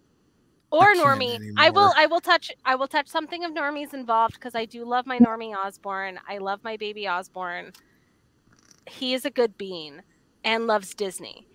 And that is something that they have actually somehow carried over into the 616. We've already that is a thing. Our headcanon as the fact that Normie is a Disney file. So Well, that's not okay. It's not a headcanon if it was literally written into the script. It's in literally Spider-Girl issue 91. Venom tells us that Normie collects everything Disney and watches all of the direct-to-video sequels, which means he knows every single line to every freaking song in Aladdin King of Thieves. And I'm just throwing that out there. Anyway, the whole thing though is that because I've lost my train of thought, because I'm just like Normie and Disney. Corporate synergy. Peter B. Parker, synergy. Bjorn. Yeah. Yes. So the thing is that a lot of your quote unquote casual fans equate Peter as a father in a certain way because of the Scholastic Book Fair of the 90s. Regardless, if Marvel understands that maybe they weren't the best selling situation, they had a lasting impression regardless if they sold. Because let's be fair here, the Scholastic Book Fair was targeted to kids who had a limited amount of funds. And they're probably going to pick that Goosebumps book that they see that's already on Nickelodeon versus what's essentially a manga, because that's the way it's made, of a Marvel comic book. But the thing is they still recognized Spider-Girl is the daughter of Spider-Man. That exists. That was there. Regardless if they picked it up, they knew that as fact. And that's something that I don't think Marvel seems to understand. I know for a fact Disney doesn't understand, because Disney is Disney. So that's kind of what we're dealing with right now. So I do think ultimately we are going to get to a situation where Peter will be a father. I do not think it will be our May, but they will be called Mayday. More so than Annie, and that has everything to do with the creators, which is funny. It's the Clone High creators. Lord and Miller. Yeah, Lord and Miller. Because they love the name Mayday. If you go through any of the interviews right now, if you're talking about like them, like it sounds like they fought for it, because they are willing to scream Mayday from the top of their lungs right now. And I love it. I'm excited about that. But obviously Baby Mayday in this movie is not Spider-Girl May. I've caught her a few times in the background, like actual May, not whatever the heck that one guy off our Discord thought was May, and it clearly was Doc Ock, but whatever. He was willing to die on a hill for that one. That was fun. He was, and it was weird because like I kept pulling the thing with actual Mayday, but whatever. Anyway, Baby May is not Mayday, like our Mayday, and I will die on that hill. And I think that that's fair because it's a baby. Why are you putting all of that on a baby? Period. That's just weird. But yeah, no, Marvel, I think, will go the route of Clark and Lois. To bring this all around, I'm sorry, I'm ADHD, but to bring this back around to the original question with DC, it will be the Clark and Lois of Marvel. Once Marvel realizes that there is a viable IP outside of comics for it. Just like DC quite didn't do that until Amy Jo Johnson directed episodes of Clark and Lois. Yeah. And I am name dropping Amy Jo Johnson. Go Power Rangers. All right, so yes, she did direct like 3 of those episodes that really focus on second Jonathan. Season premiere or the second season or the second episode of the second season. And if I'm not mistaken, they all focus really heavily on Jonathan. Yeah, that's true. I've watched season 1. I have not watched season 2 yet, and I need to catch up.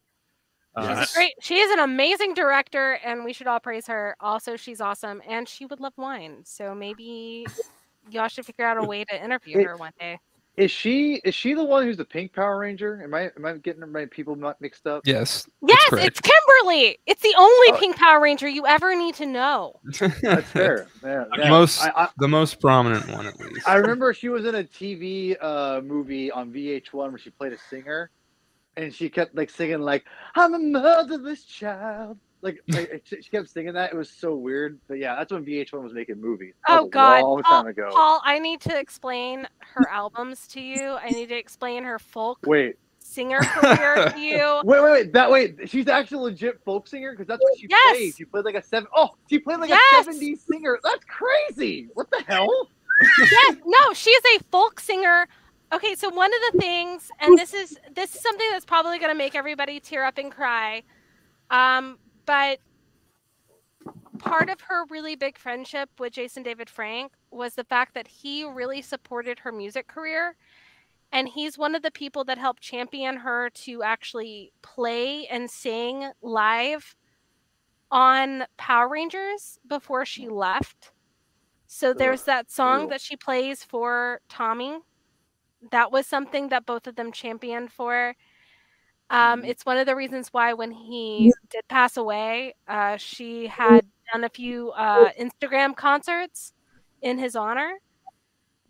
And so, she had a really big folk career, and I really love her music. I actually really love her music. It's really great. If you like that genre, I will admit that that's not everybody's cup of tea. You should trademark genre, by the way. That's great. I like that. But no, right? Yeah, right. I know. But you know what I mean. You know what I mean. Like my thing is that she's a really amazing artist. Period. Like actress, singer, songwriter, director, script writer. Like awesome. I am here for Amy Jo Johnson. Amy Jo Johnson's supremacy, ultimately. Okay, all right. You know what? How about if Marvel was smart, they would do a Disney Plus series of Renew Your Vows, which I know is not Mayday, and everybody be upset with me, but they do Renew Your Vows, and then Amy Jo Johnson would direct it all. Yep. There you go. There we go. All right. I'm actually really surprised that she directed episodes of Superman and Lois. That's awesome. Yeah, I'm not she did. That's awesome. Multiple, and that's great. They're fan favorites actually. They're really good. Done a ton of directing of shows that are based in Canada, so she's actually probably one of the most prominent Canadian directors. Cool. She directed some episodes of Flash, but that of course applies to everybody in Canada. Yeah, I was going to say, who hasn't? I've got to the Flash. I didn't tell you guys. I haven't. I have. Fair. So I came late, and I can only imagine what's been going on given the last couple of issues that have come out and what Kelly was just kind of monologuing on, about Mayday and whatnot. So is it what I think it is, what we're talking about? This has been the most unconventional review show. We did, to say the least, 2-minute recap of both issues. I'm sorry. Straight into the. Oh no, you're good. We go straight into the. I love her like a sister out of context thing, and then we've just been. God. I think we're all. We've skirted over. Let's see. The Dodson art. We've got 6 people on here. I think we're pretty much we're in agreement that entire panel was taken out of context, right? Yeah, it's crazy. Yeah. I try to stay away from spoilers, and I try to stay away from all the stuff on social media as far as when it initially comes out. And thankfully, I guess I don't follow enough Spider-Man people who spoil things because I missed it. And thankfully I did, because I kind of just finally sat down and read it because I hadn't got a chance to get to the comic shop and pick it up and read it. But people were kind of up in arms lately with this whole like Black Cat Spider-Man thing, which it's so weird for me because I've talked about the show before that I just reread, or read for the first time in some issues, the whole Black Cat Spider-Man relationship this last year. And, I love the Black Cat, like legitimately love the character. I've always liked the character. When I got into Spider-Man, but have you read the Jed McKay run? If Pete was here, he would be like, yeah. I know you did it for Pete. I did. Good, as he should. I know. Listen, I love Jed McKay. And I like Black Cat a lot as a character. Like I said, when I first started reading comic books, she was around, and she's cool. I've never, even after rereading it this last year, I don't like them as a couple, and that's the thing I've always liked about their whole relationship is that it's based on just a very surface level of, in my opinion, like that's the way I read it as and interpreted it as in the comic books back in the day. And it just always, they maintain a good friendship, but when they're more than friends, it just doesn't seem right to me. Even like back reading it then and reading it now, it just doesn't feel right. But I think I've gone ad nauseum. I don't want to go crazy on this, so I've done deep dives on this myself, and Zach's heard it, and everyone, it's heard this. But the thing is, I definitely, I'll recap it here. I definitely think this is all purposeful. I definitely think, that when Spencer left, they had to regroup, and this is a part of the regrouping and trying to they're delaying something, in my opinion. I could be wrong, but when I came into the show, and Kelly, you were going off about Mayday and Peter being a dad, I couldn't agree more, because that's the thing. I definitely feel, and I've said this before too on the show, about how Peter and, honestly, Superman and Lois and that whole thing within the comic books and the TV show has shown that to Marvel, in my opinion, that being married it's fine. And you can have other interpretations of the character to keep the spirit of Spider-Man. And Miles is, basically Superman and Lois and that whole relationship, and Miles Morales will basically save Mary Jane and Peter's marriage at some point. I'm not sure when. I mean, just look at the cover of the last issue. Paul, you're giving too much credit to Marvel editorial right now, though. Yeah, that's fair. That's fair. But listen, we don't know. That's the thing, is we don't know what exactly is going on, and that's why I just think, look at that last cover of Nick Spencer's run. Mm-hmm. Spider-Man holding a bouquet of flowers from a wedding. I mean, it's not like it's. I mean, and like, I remember back in the day, I remember probably rolled their eyes at me at the time, and probably still do. That's fine. But when, remember when they re-released the wedding book? They did. I'm like, yeah, no, no. They did. And I mean, Paul, you remember, because I'm not so secretly obsessed with actually finding the dress that got lost when they did the media event. Because that is that people do not realize that dress was stolen from the. That dress was freaking stolen. That's why. But so anyway. But again, that's the whole thing. They were bringing all of that up back. Yeah. And nothing happened from that. And I think that had a lot of editorial hand in that, because something happened somewhere where it wasn't approved. Or I don't. Someone's in a field. There's what I would say. I think that I don't think you're wrong, but what I do think, in my opinion, again, I have no idea. I'm just spitballing. No, like I said, something happened. I'm here with you. That's what I'm saying. I'm here with you. Something happened. I don't know what, but something happened, and I created It's created this weird pocket where we're now written into a hole. Well, I think in this, I've said this before too. I think there's a couple things that happened. I think Nick Spencer leaving, that erupted a lot of this, and I think the pandemic did that as well. You put all of this, it's a perfect storm more than it was, I think, one thing. But I think Nick Spencer, that whole thing probably was the biggest. I think what ended up happening, in my opinion, from the peripheral, just from my own judgment, it seems like they also knew that Across the Spider-Verse was going to be delayed. and they said, we got to delay this because we're losing Nick Spencer. We're losing a big chunk of things. We have to we need to buy some time. And I think Ben Reilly, sorry, Zach, was them biding themselves time, because that basically, got them up to speed for a while. And, for a while I was thinking, like, maybe that's wrong. But the fact that they've gone so hard of showing Peter and MJ not together by, like, the kids, you have MJ and Felicia together. They are basically, and I think I'm going to be right, but maybe I'm wrong, but we'll see.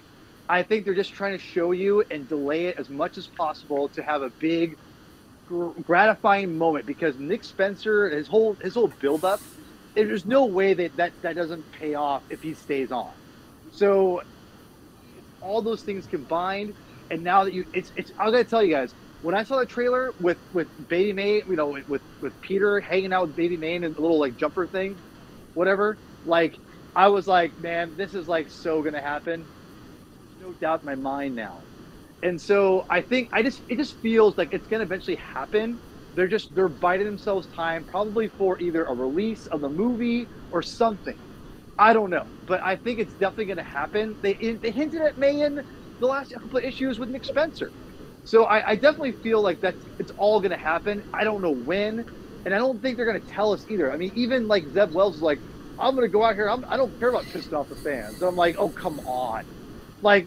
Don't pretend like it's like you're doing this out of like complete creative control. I mean, it's just not. To me, in my opinion, it's editorial. They're in control. I mean, editorial's always been in control.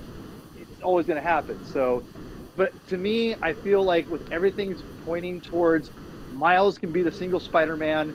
You got Spider-Gwen, Ghost Spider as another, single kind of character, to really carry the spirit of Peter Parker's single life. That was, again, I don't need that, but everyone apparently at editorial needs that. But either way, you have them championing that whole idea. And now you can have Peter represent that family man, aspect that I think is still important, obviously. So, yeah, I definitely feel like the Felicia and Spider-Man thing is not, it's not my thing. I love them as friends. I don't like them as a relationship at all. It feels very unnatural for me, for Peter, because Peter's not like that. He's not. I mean, I'm gonna be a prude here. I don't think he's some like sex hound like dude. That's not Peter to me. I mean, you know what I mean? No. Like, he's not. Felicia is given that. Wait. But Paul. Yes. Are you saying that Felicia is a sex hound? No, not necessarily. But like, I would say like she's just kind of. She's very open about her sexuality. Yeah, exactly. Well, no, exactly. She's open about her sexuality, not about the frequency that she has sex. There is a difference. There is a difference. Let me rephrase that. It's because the way she brings it out is a lot more open and a lot more just upfront, and it just doesn't really match up for me with Peter. It just doesn't. It just to me, it just doesn't line up. And again, I'll agree with you on that. Yeah, no, yeah. I'm ultimately teasing you. I will say that because I agree. You call me out. It's good. I agree. Felicia and Peter do not match in that sense, not romantically, not sexually. They don't seem to be a fit, and that's something that I think was brought in the comics on purpose back in the day. Yeah, they just don't match, but they are good friends. I personally, I've been joking that Silk and Felicia be together because I'm into that pairing for some reason. But ultimately, yeah, right. Like you can see it. It's fine. I can see it. Man. Yeah. But yeah, no, like Peter and Felicia, that ship sailed a long time ago. I think ultimately they are very, very close friends who respect each other and respect that they don't fit together. Yeah, that's what I liked about the relationship. I liked the fact that like again, Nick Spencer did a great job initially. Like I love the moment when Black Cat's like, you took away a really important part of me when your secret identity from me. That's what, right? I loved you. I love that moment. That was my thing. That was very good. Yes. That was so great. Again, that's using continuity to your advantage and to in all cases. And I love that moment. And it really helped me. it sounds so stupid, but help me come to terms with the relationship a little bit myself as a fan. Like, I'm like, oh yeah, like they actually like it made me really like love Felicia more because again, she's not just some like.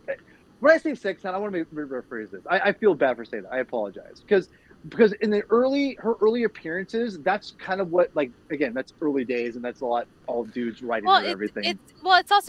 It's again, it's one of those things where I don't think writing meant to intend someone to be pictured some way, but editorial had to make sure that they were edited that way.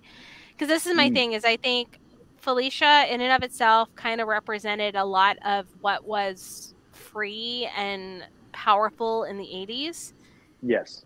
And ultimately, that's not how she got edited. And that's also ultimately how some parts and some writing over the years have kind of used that as a negative towards Felicia, but that's not, as we know, like that's really kind of a hindrance to her character. No, totally. And the thing is, I just love to see that there actually was a real love for her, for Spider-Man and for Peter, you know, and I love that Nick Spencer really tapped into that. And it's just kind of a bummer that we're going back into the old, like, oh, Felicia's this wild, crazy lady. And then, like, Peter's got to be like, oh, Felicia, I got to hold you back here because you're too crazy. Agreed. You know, it's like, come on, guys. Which is what these whole two issues were, too. Yeah, and I agree with that. I agree with that. I also want to jump in and make a larger point right quick. The biggest thing that I think people should understand about these two issues is, one, these are not written by Zeb Wells. These are written by Joe Kelly. Number two, whether or not that they pick up from this, that's up to Zeb Wells and the editorial staff. But at the end of the day, you should not sit there and go all out on the outrage over a 2-issue arc that was guest written by somebody to fill in to buy time because you did this whole big event with Dark Web. Sorry, I've been trying to say that for a while. No. That's entirely fair. Also, like again, we need to bring that up as in the fact of people are getting upset over a comic panel that was taken out of context. That, as I have mentioned, as a joke, although honestly, thematically still fits. Absolutely. It's a Taylor Swift lyric. Oh boy. If the Swifties are cool with it, y'all Paul can didn't expect it to go to there, but yes, I've listened to the song because of Kelly. It's a great song. It's a great song, and you know it. Listen, I wanted to that panel. It was so funny when I read the issue. I was expecting like something, I guess, a little crazier, and I read that issue and went, "Oh, this is what they're upset about." I'm like, I was just laughing. I'm like, "This is." I guess I just interpret. I knew exactly what Peter was doing when he said it. I'm like, I was like, "My sister," and you know. And then Felicia's like, "Nope." I laughed out loud. I was like, "This is perfect." She's like, "Yeah, right." Like I said, Joe Kelly's comedic timing, his comedy is not necessarily for me, but his timing is good, and that, you know, she's like, my sister. Nope, try again. Nope. Like, try again. That was great. That's good. I don't know. To me, that didn't even read as like a direct, like, you know what I mean? Like, when it comes to comedy, it's not like a direct like line, but it's a lead up to the comedy. Like, sure, that it's a Veronica Mars-esque conversation, old school CW. Like realness, which I enjoy. That's what I enjoy about Joe Kelly's writing. He is very much a millennial.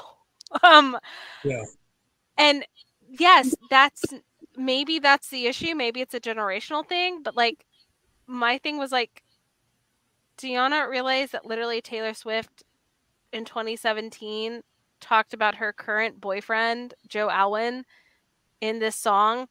And said, "Trust you like a brother," and only about like 10% of the Swifties were like, "Hey, Taylor, that's inappropriate."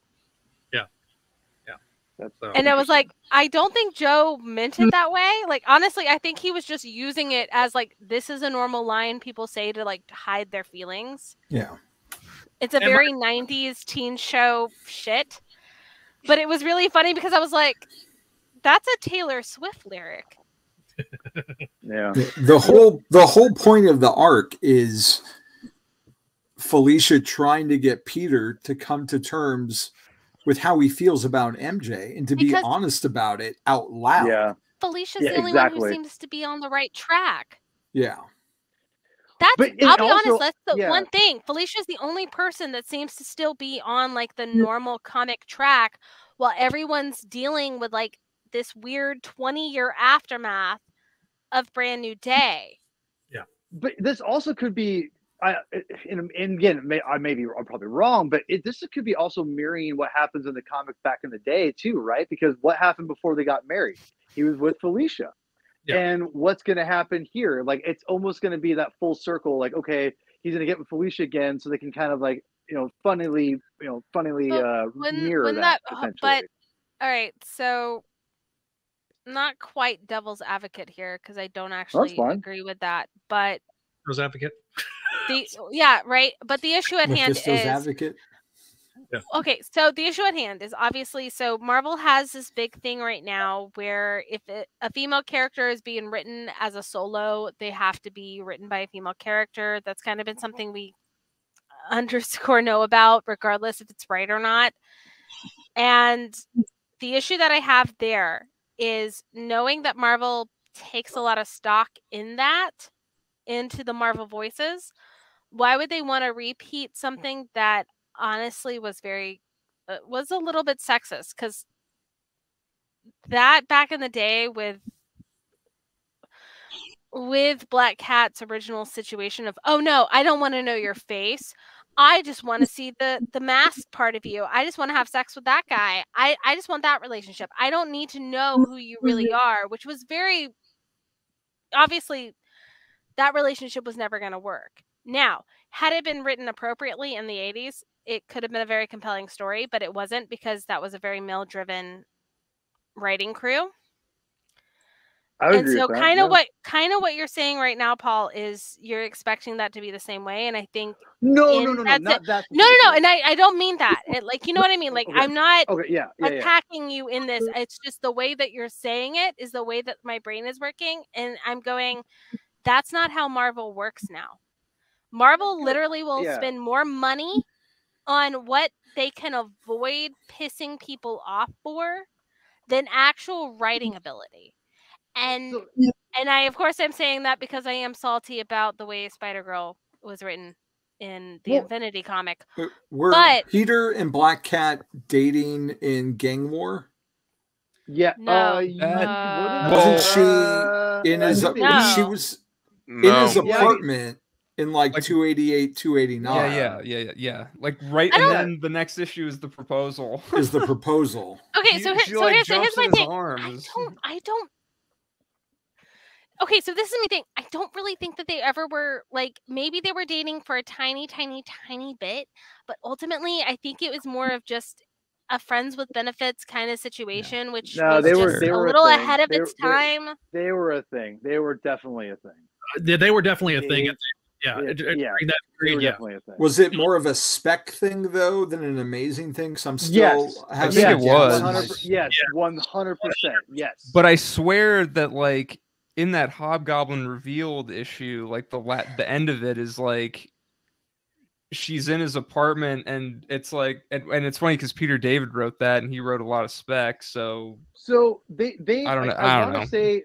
Well, that seems like an editorial mess right there. I've read it. I read it recently, and I'm not going to say I can remember everything per detail, but I remember that obviously the symbiote storyline kind of revolves around like the end of their relationship, and also the beginning of reemerging of Mary Jane, because there's that part in the symbiote storyline that where Black Cat's like, we don't even care about me. And like he has a symbiote, and he's more aggressive, and he goes, "Don't walk away from me," but drawn by the beautiful Ron Friends. Yeah, and and she's like, "Oh, Spider, you do care about me." Wait, are you also calling Ron Friends beautiful? Because Zach called him ravishing. Well, he's beautiful. He draws beautiful pictures. So beautiful ravishing Ron Friends. I just want someone to say that officially to him.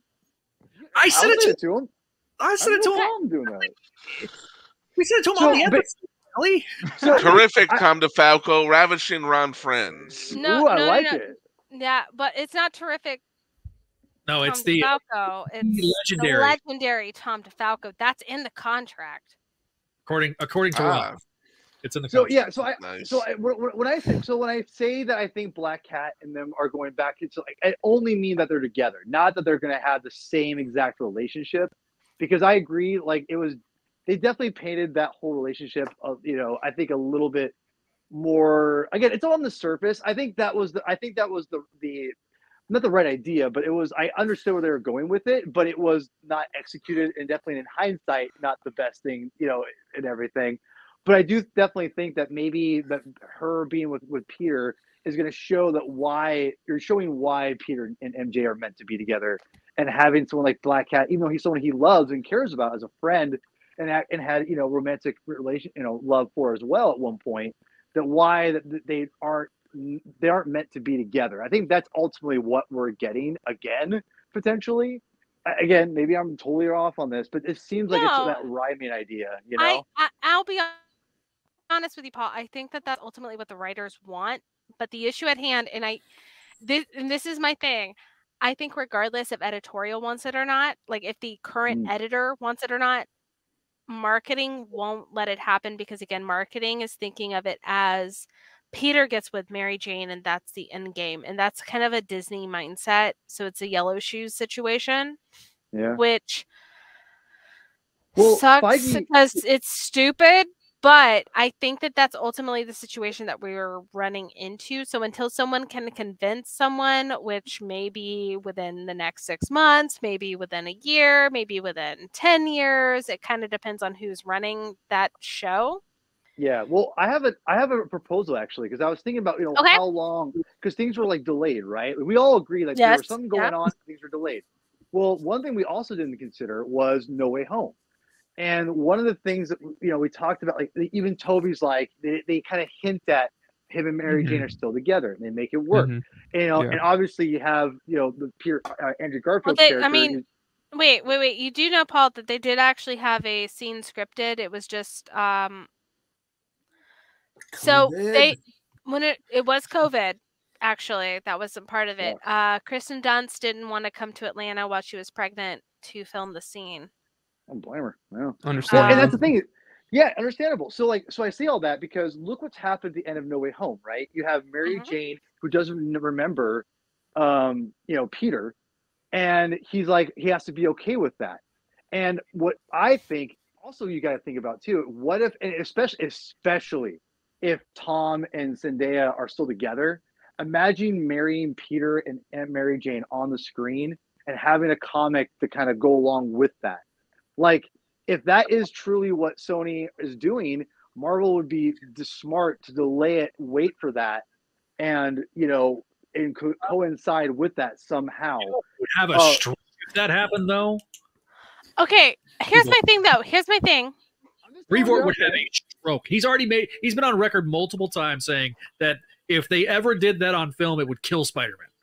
So, yeah, but also too, I don't think, obviously, Marissa Tomei is dead in that universe. She's not coming back. I would say, though, if they did a more Spider-Verse-esque Spider-Man movie, especially given the current award season climate, having Sally Fields and Andrew Garfield together for something would be great. I would say that Shailene Woodley should not be Mary Jane for The Amazing Spider-Verse. But I have a feeling that everyone else knows that too. So... That ship sailed.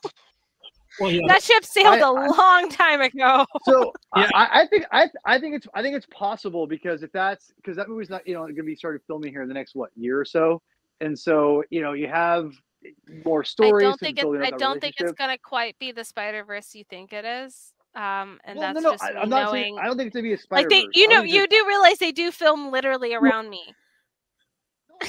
I'm not saying that. I'm just saying from a story standpoint. I have no idea. I just threw it out there because they're obviously going to get MJ and Peter together, and yes, they will. The MCU version.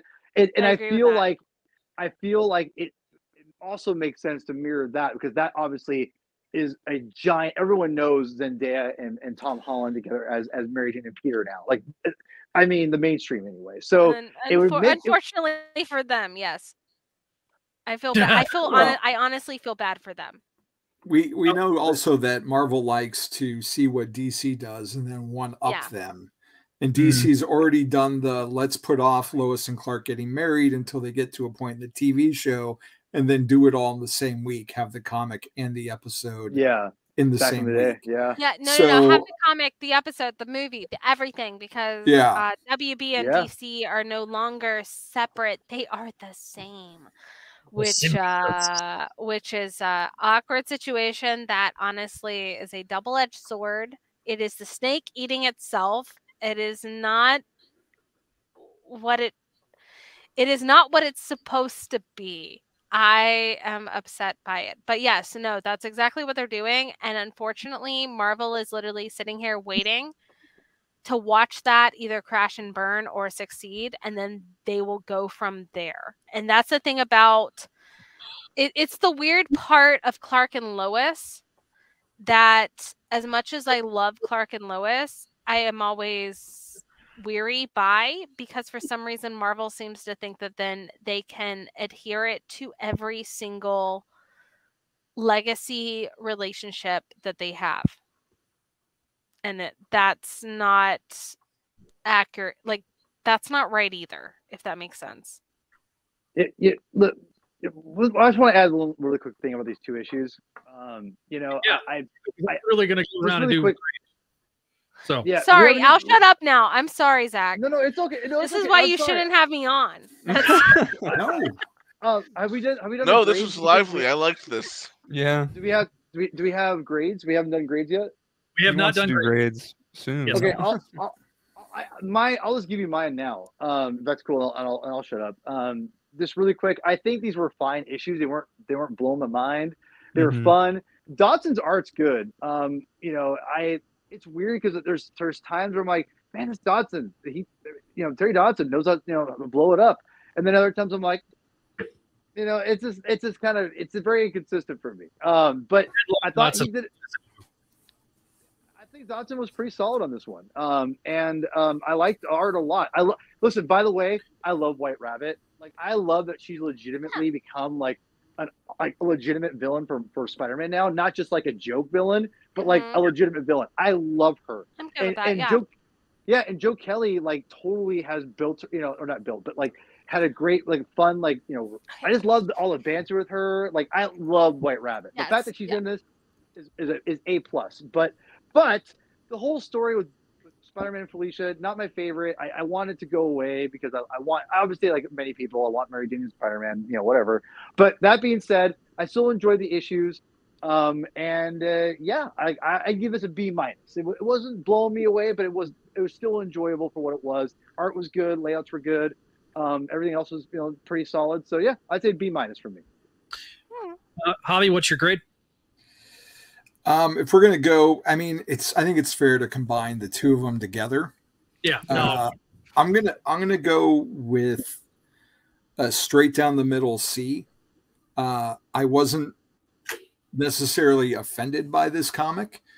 There were definitely moments. Yeah, there were definitely moments that I thought were good, and there were definitely moments that didn't sit right with me, either from a humor standpoint or diminishing Peter as a character and putting him down, because I'm really tired of other people commenting on how awful and what a loser Peter is. I'm going to disagree with my buddy Paul. I did not feel this was the Dodsons' best work. I still like it. I love their art typically. But after reading this initially in print and then reading them digitally today, I went back through their Kevin Smith story and thumbed through some of their Marvel Knights stuff. And there's just so much more there on those pages than what we got with this. And like we talked earlier before Paul jumped in, I felt this wasn't their best work. I don't know what time constraints they had, but a lot of it felt unfinished and rushed with like Peter's spider wasn't finished in one drawing, like it was missing completely the bottom legs. At one point, he had Gumby arms with like pinchers. So it kind of detracted from me because I was like, what is going on with the look of this book? But yeah, overall, it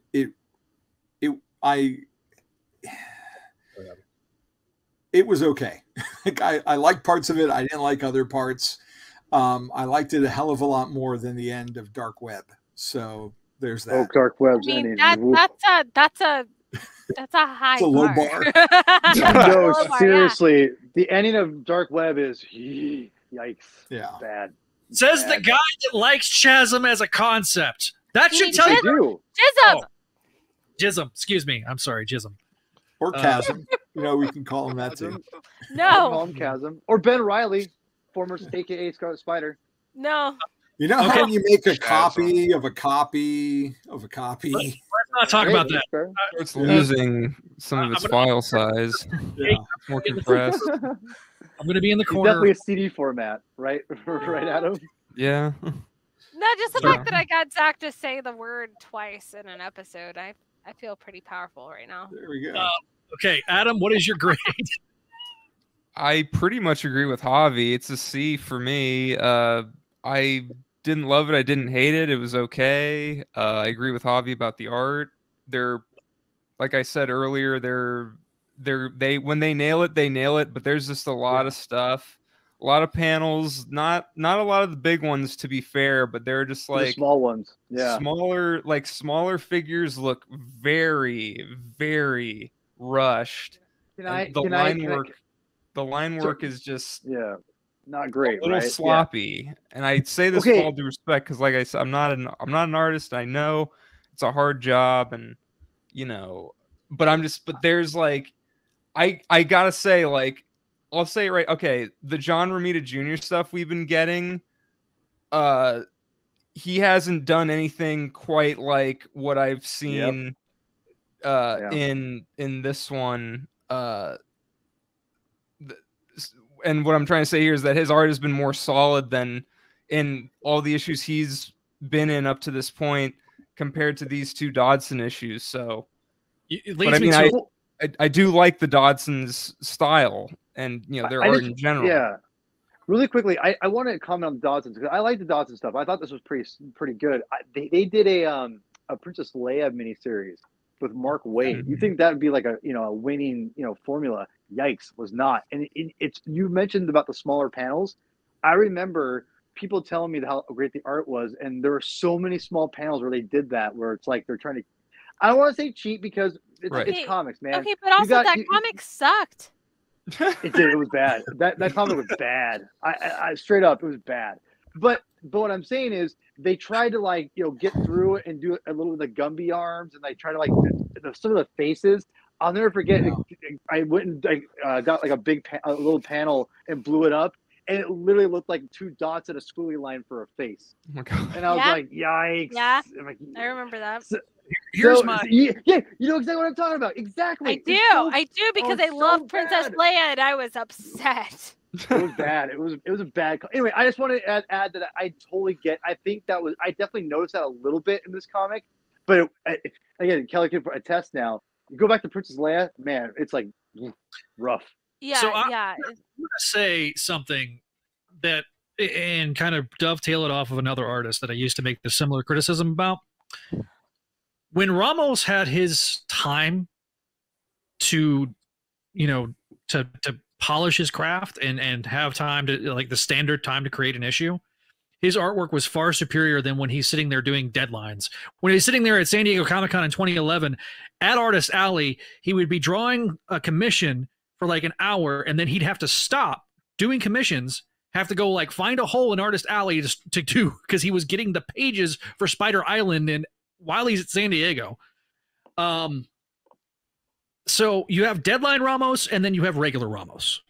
And I feel that it's very much, we had the deadline Dodsons in this one versus the standard Dodsons that when they have time to do these things. And it's been funny because there's been several times over the last couple of years, because they would bring him in, they brought him in on Beyond, I recall, and they brought them in here, and they're both kind of the work is off. And so I'm wondering if they were brought in. Oh crap! We need to stretch out some time. We need to put this story, kind of as the take a breath moment for after post Dark Web. So I don't know how much lead time they had, and I'm wondering about that.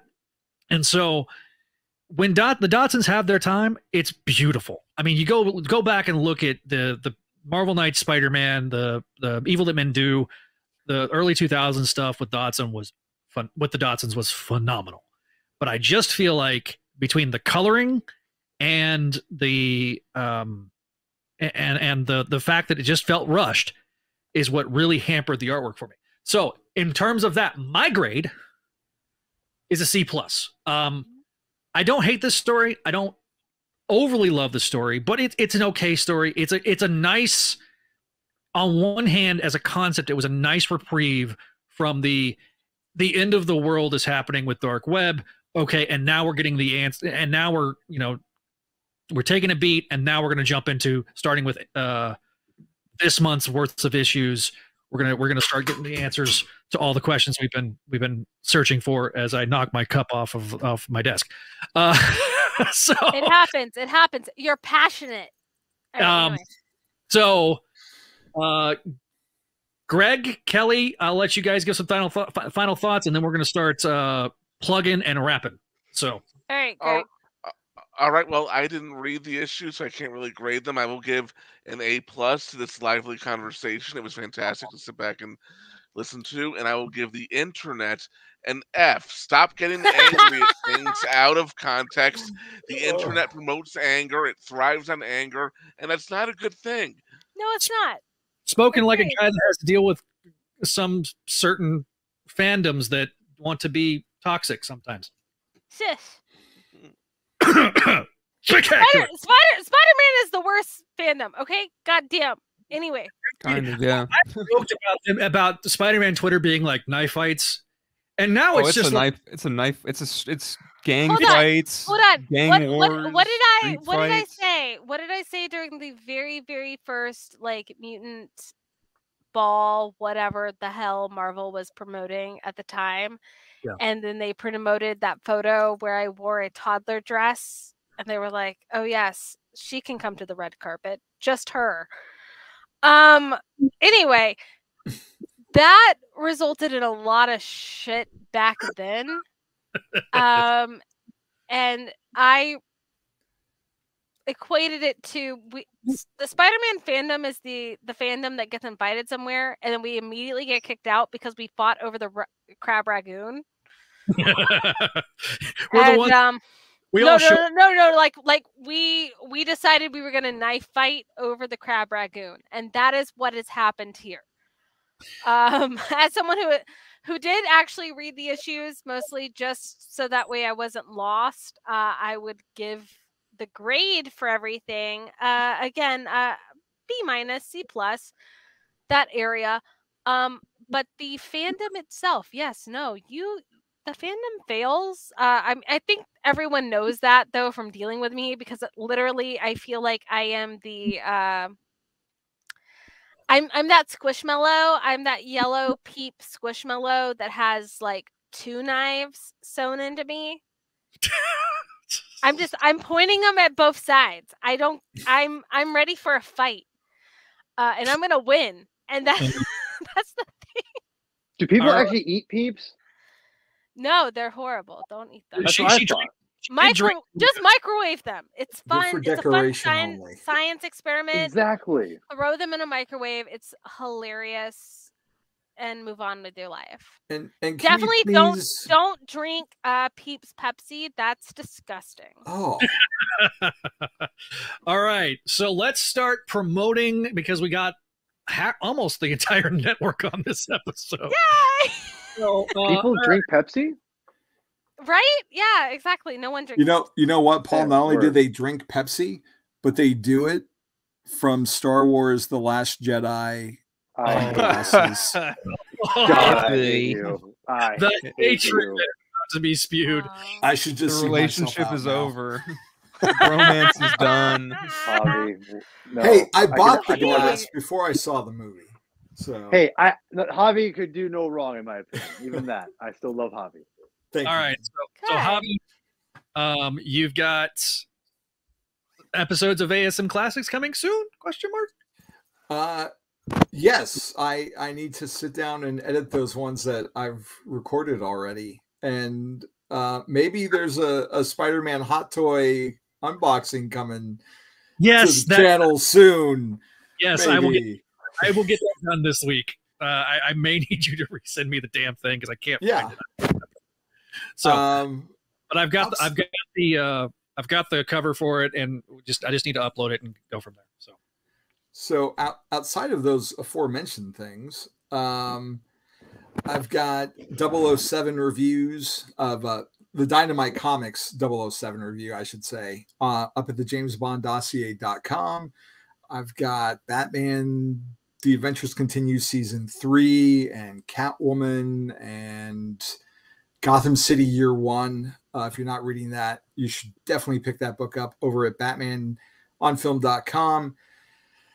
And hopefully by this weekend, if not early next week, I will have my 0-issue pilot, whatever you want to call it, first inaugural episode of The Flash, Up to Speed with Wally West. It is a podcast that I am doing, just me right now, and I am starting off with issue 1 of the post-crisis Flash and going through all of Wally's solo book adventures. Woo. So trailer's up on YouTube. And Whenever Huntress is on, feel free to give me a call because I will I will jump on for some Helena Bertinelli. So hell yeah, I love the always Huntress. welcome. yeah. So a big applause for that. Up to Speed 5 on Twitter. Yes, that is the Wally West account for the show. Or And you then can find me at Hobby True. At Hobby True, at ASM Classics. All the ASM underscore classics. yes, ASM underscore classics. Ugh. All the links will be done. Editing them very, very short. I'll be editing them here in a second. Adam, what do you got going on? Tell everybody what you got going with that guy up there, the one on the other corner. That other guy? Oh, I'm around. Let's see. You, me, Paul, and Zach, and a couple other guys. The Council of Quantumaniacs, I'll call us. We did the Quantumania review for the comic binge. It was so much fun. It was so much fun. a couple weeks ago, so you should check that out. That went pretty well. And that's kind of it. I'm on here at Enchilada Legs on Twitter. There you go. Greg, tell us about Voices. What we got coming up? Well, Voices from the Eyrie is temporarily monthly. We're going to go back to twice a month as soon as possible. And Kelly mentioned Amy Jo Johnson, actress turned phenomenal TV director. Well, Sally Richardson, who voiced Detective Elisa Maza, phenomenal actress turned TV director also. We have her on the show coming up at the end of the month. Yay! Good. Hell yeah. She's now producer on HBO for The Gilded Age and their TV series about the Los Angeles Lakers. Yeah. Okay. Yeah, I know exactly what you're talking about. P-Thug, what's going on in the bench?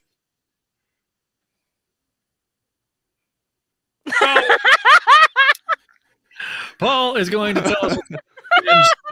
So we got weekly stuff. They are discussing 52. He and Chris Clow and Papa Weds and Mr. Baby are diving into 52. They just did issues 1 through 13 yesterday, and they're going to be covering that. And there's going to be other stories that the Comic Binge is going to talk about also. And maybe Paul wants to share what those are. It's a good episode. It's a good episode. Hobby saved your ass. Do it, you tried.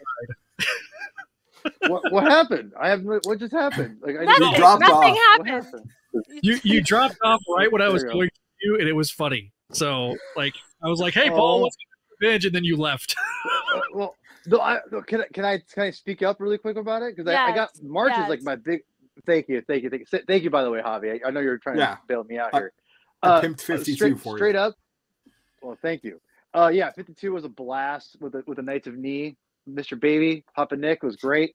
Man, I gotta tell you right now, March is gonna be like the biggest month because one, I'm not sure if you guys have heard of the YouTube channel For the Love of Comics, but I managed to get dude, he's coming on Saturday morning. He lives in India, so like, I'm so jazzed.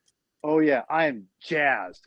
Just jazzed because he is like the sweetest dude ever. Like, this is the nicest guy ever. And the fact he's gonna come on my show, which I have like peanuts, like for like compared to him as like followers and subscribers, and he's just like so nice and generous. I'm like, this guy's like the coolest dude ever. So, if you are up to subscribing to For the Love of Comics, go do it, and then tell him the Comic Binge sent you. But go subscribe, and talk about that dude knows so much more about comics than I'll ever know. And he barely reads superhero books. I envy like his knowledge and his taste. Honestly, I'm just like, damn. Anyway, what's really fun because he does like some superhero stuff. We're gonna be talking about. I'm gonna announce it here, I guess, for the first time. It's gonna be top 5 favorite Kurt Busiek stories, and it's gonna be wild because we have vastly different tastes. So you can imagine how that's going to turn out. So I'm really excited to have him on. It's going to be great. Later on in the month, we have Judge Dredd will be part of our comic book masterpiece series. And we've got a special guest for that. And then we've got, we're going to do a Captain America, Heroes Reborn, Rob Liefeld, with Rob from, If Rob, I forgot your not Rob Liefeld, but a different Rob. I forgot your last name, but Rob is on the Making Star Wars show with Jason Ward, and I got to know him through Making Star Wars, and he's awesome. And he's gonna come on, and we're gonna talk. That's gonna be wild. If you guys have even watched Making Star Wars and see Rob go off, it's like I can just watch him just go off for like an hour. He's hilarious, and like he's just always super serious. I love it. Go watch Making Star Wars and tell Rob what's up because I love Rob. Anyway, he's coming on later in the month. I'll be on one of his shows, I think, too. Then we got Static. We're gonna be covering Static with my boy Chris from Jets of Geek. Wait. Are y'all talking about Static the cartoon or Static the comic? The comic, man, Milestones. We're gonna be talking about that. Like, I'm stoked. I'm like, hey, ask me some stuff. Come on. Hey, if you want to be on Static, I'll get you on Static. That was what I used to use for the gatekeepy comic book guys at the comic book shop. I was like, I knew more Static than they did. Truth be told, I've never actually read a Static comic. I've only read a little bit of Hardware. You should. I know. I sacrilege. I have the compendium. I've got the compendium. I'm good to go. No. Seriously, read it. Like, it's so good. I'm stoked. Yeah, well, that's why we're gonna be doing it for the binge with my buddy Chris. I'm actually looking for other people to be on the show. If you want to be on it, by all means.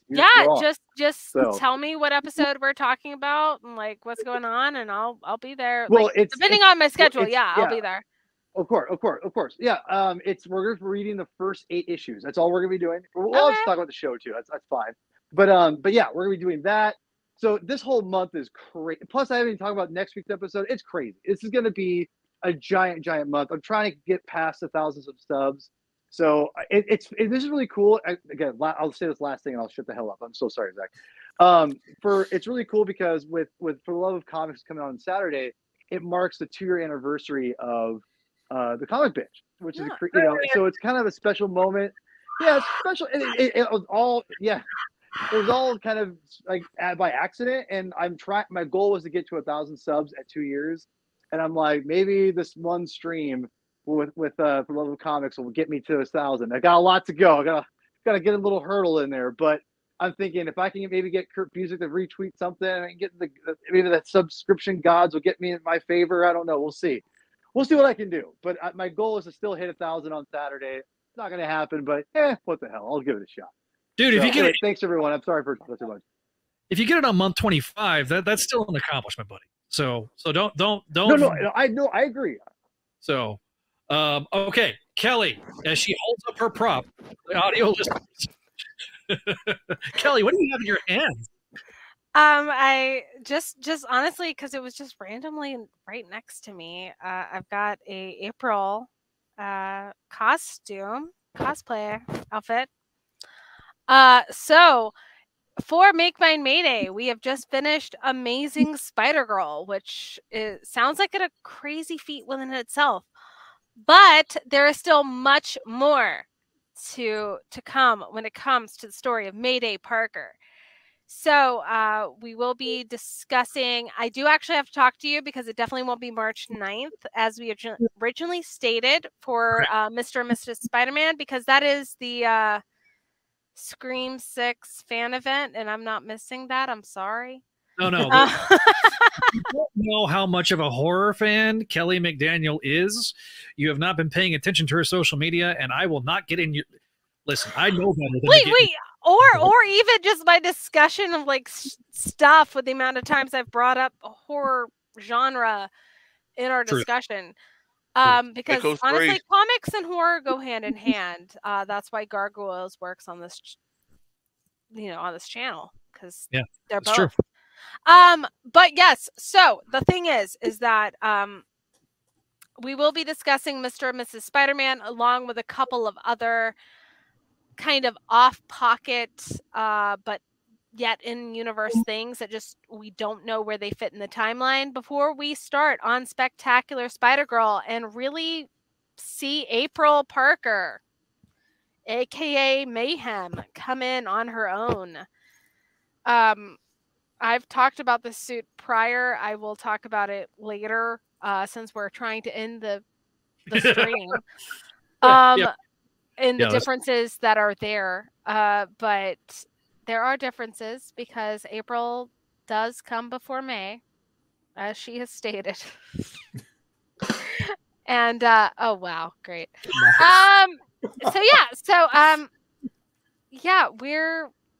We are in the last bit, just before as Zach has stated, the dark era of Spider-Verse. No, I mean, I agree. Don't get me wrong. It's just I have not so family friendly words for that. So we are on our way into a new season of Make Mine Mayday, even though we don't have much of a break, but you know us, we'll break when we have to. So. That's true. I was talking about it a little bit before the show. I mean, barring anything more continuing to be had, we got like probably at least till the end of the year, if not longer, kind of mapped out with some breaks that are established in between. So we're really looking forward to it. I can't believe we're done with Amazing. So for me, this is a really... We have gone through so much Spider-Girl in such a short time. I honestly, it's kind of wild because of the amount of people that come up to us and like they clearly haven't finished our episodes. Speaking of, I did fix all the playlists. So as you should have. Good.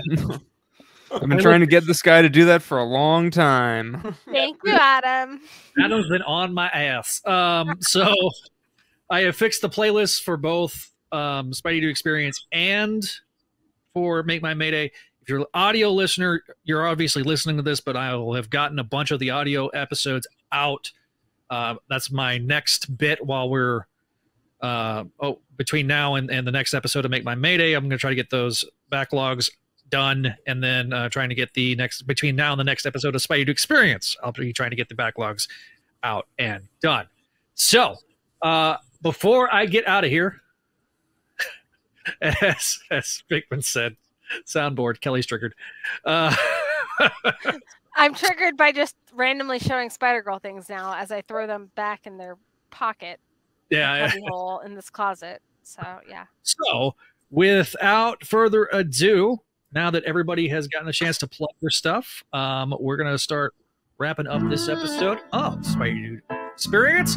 Before we get out of here, we got to mention our patrons at patreon.com/Spideydude Network. Vinkman, Scott, Greg, Keegar, Master Drammon, Phoenician, Kale, Georgia, Jessica, Vicky, Catherine, Cindy, A. Farquhar, Laura Ed Reynolds, as well as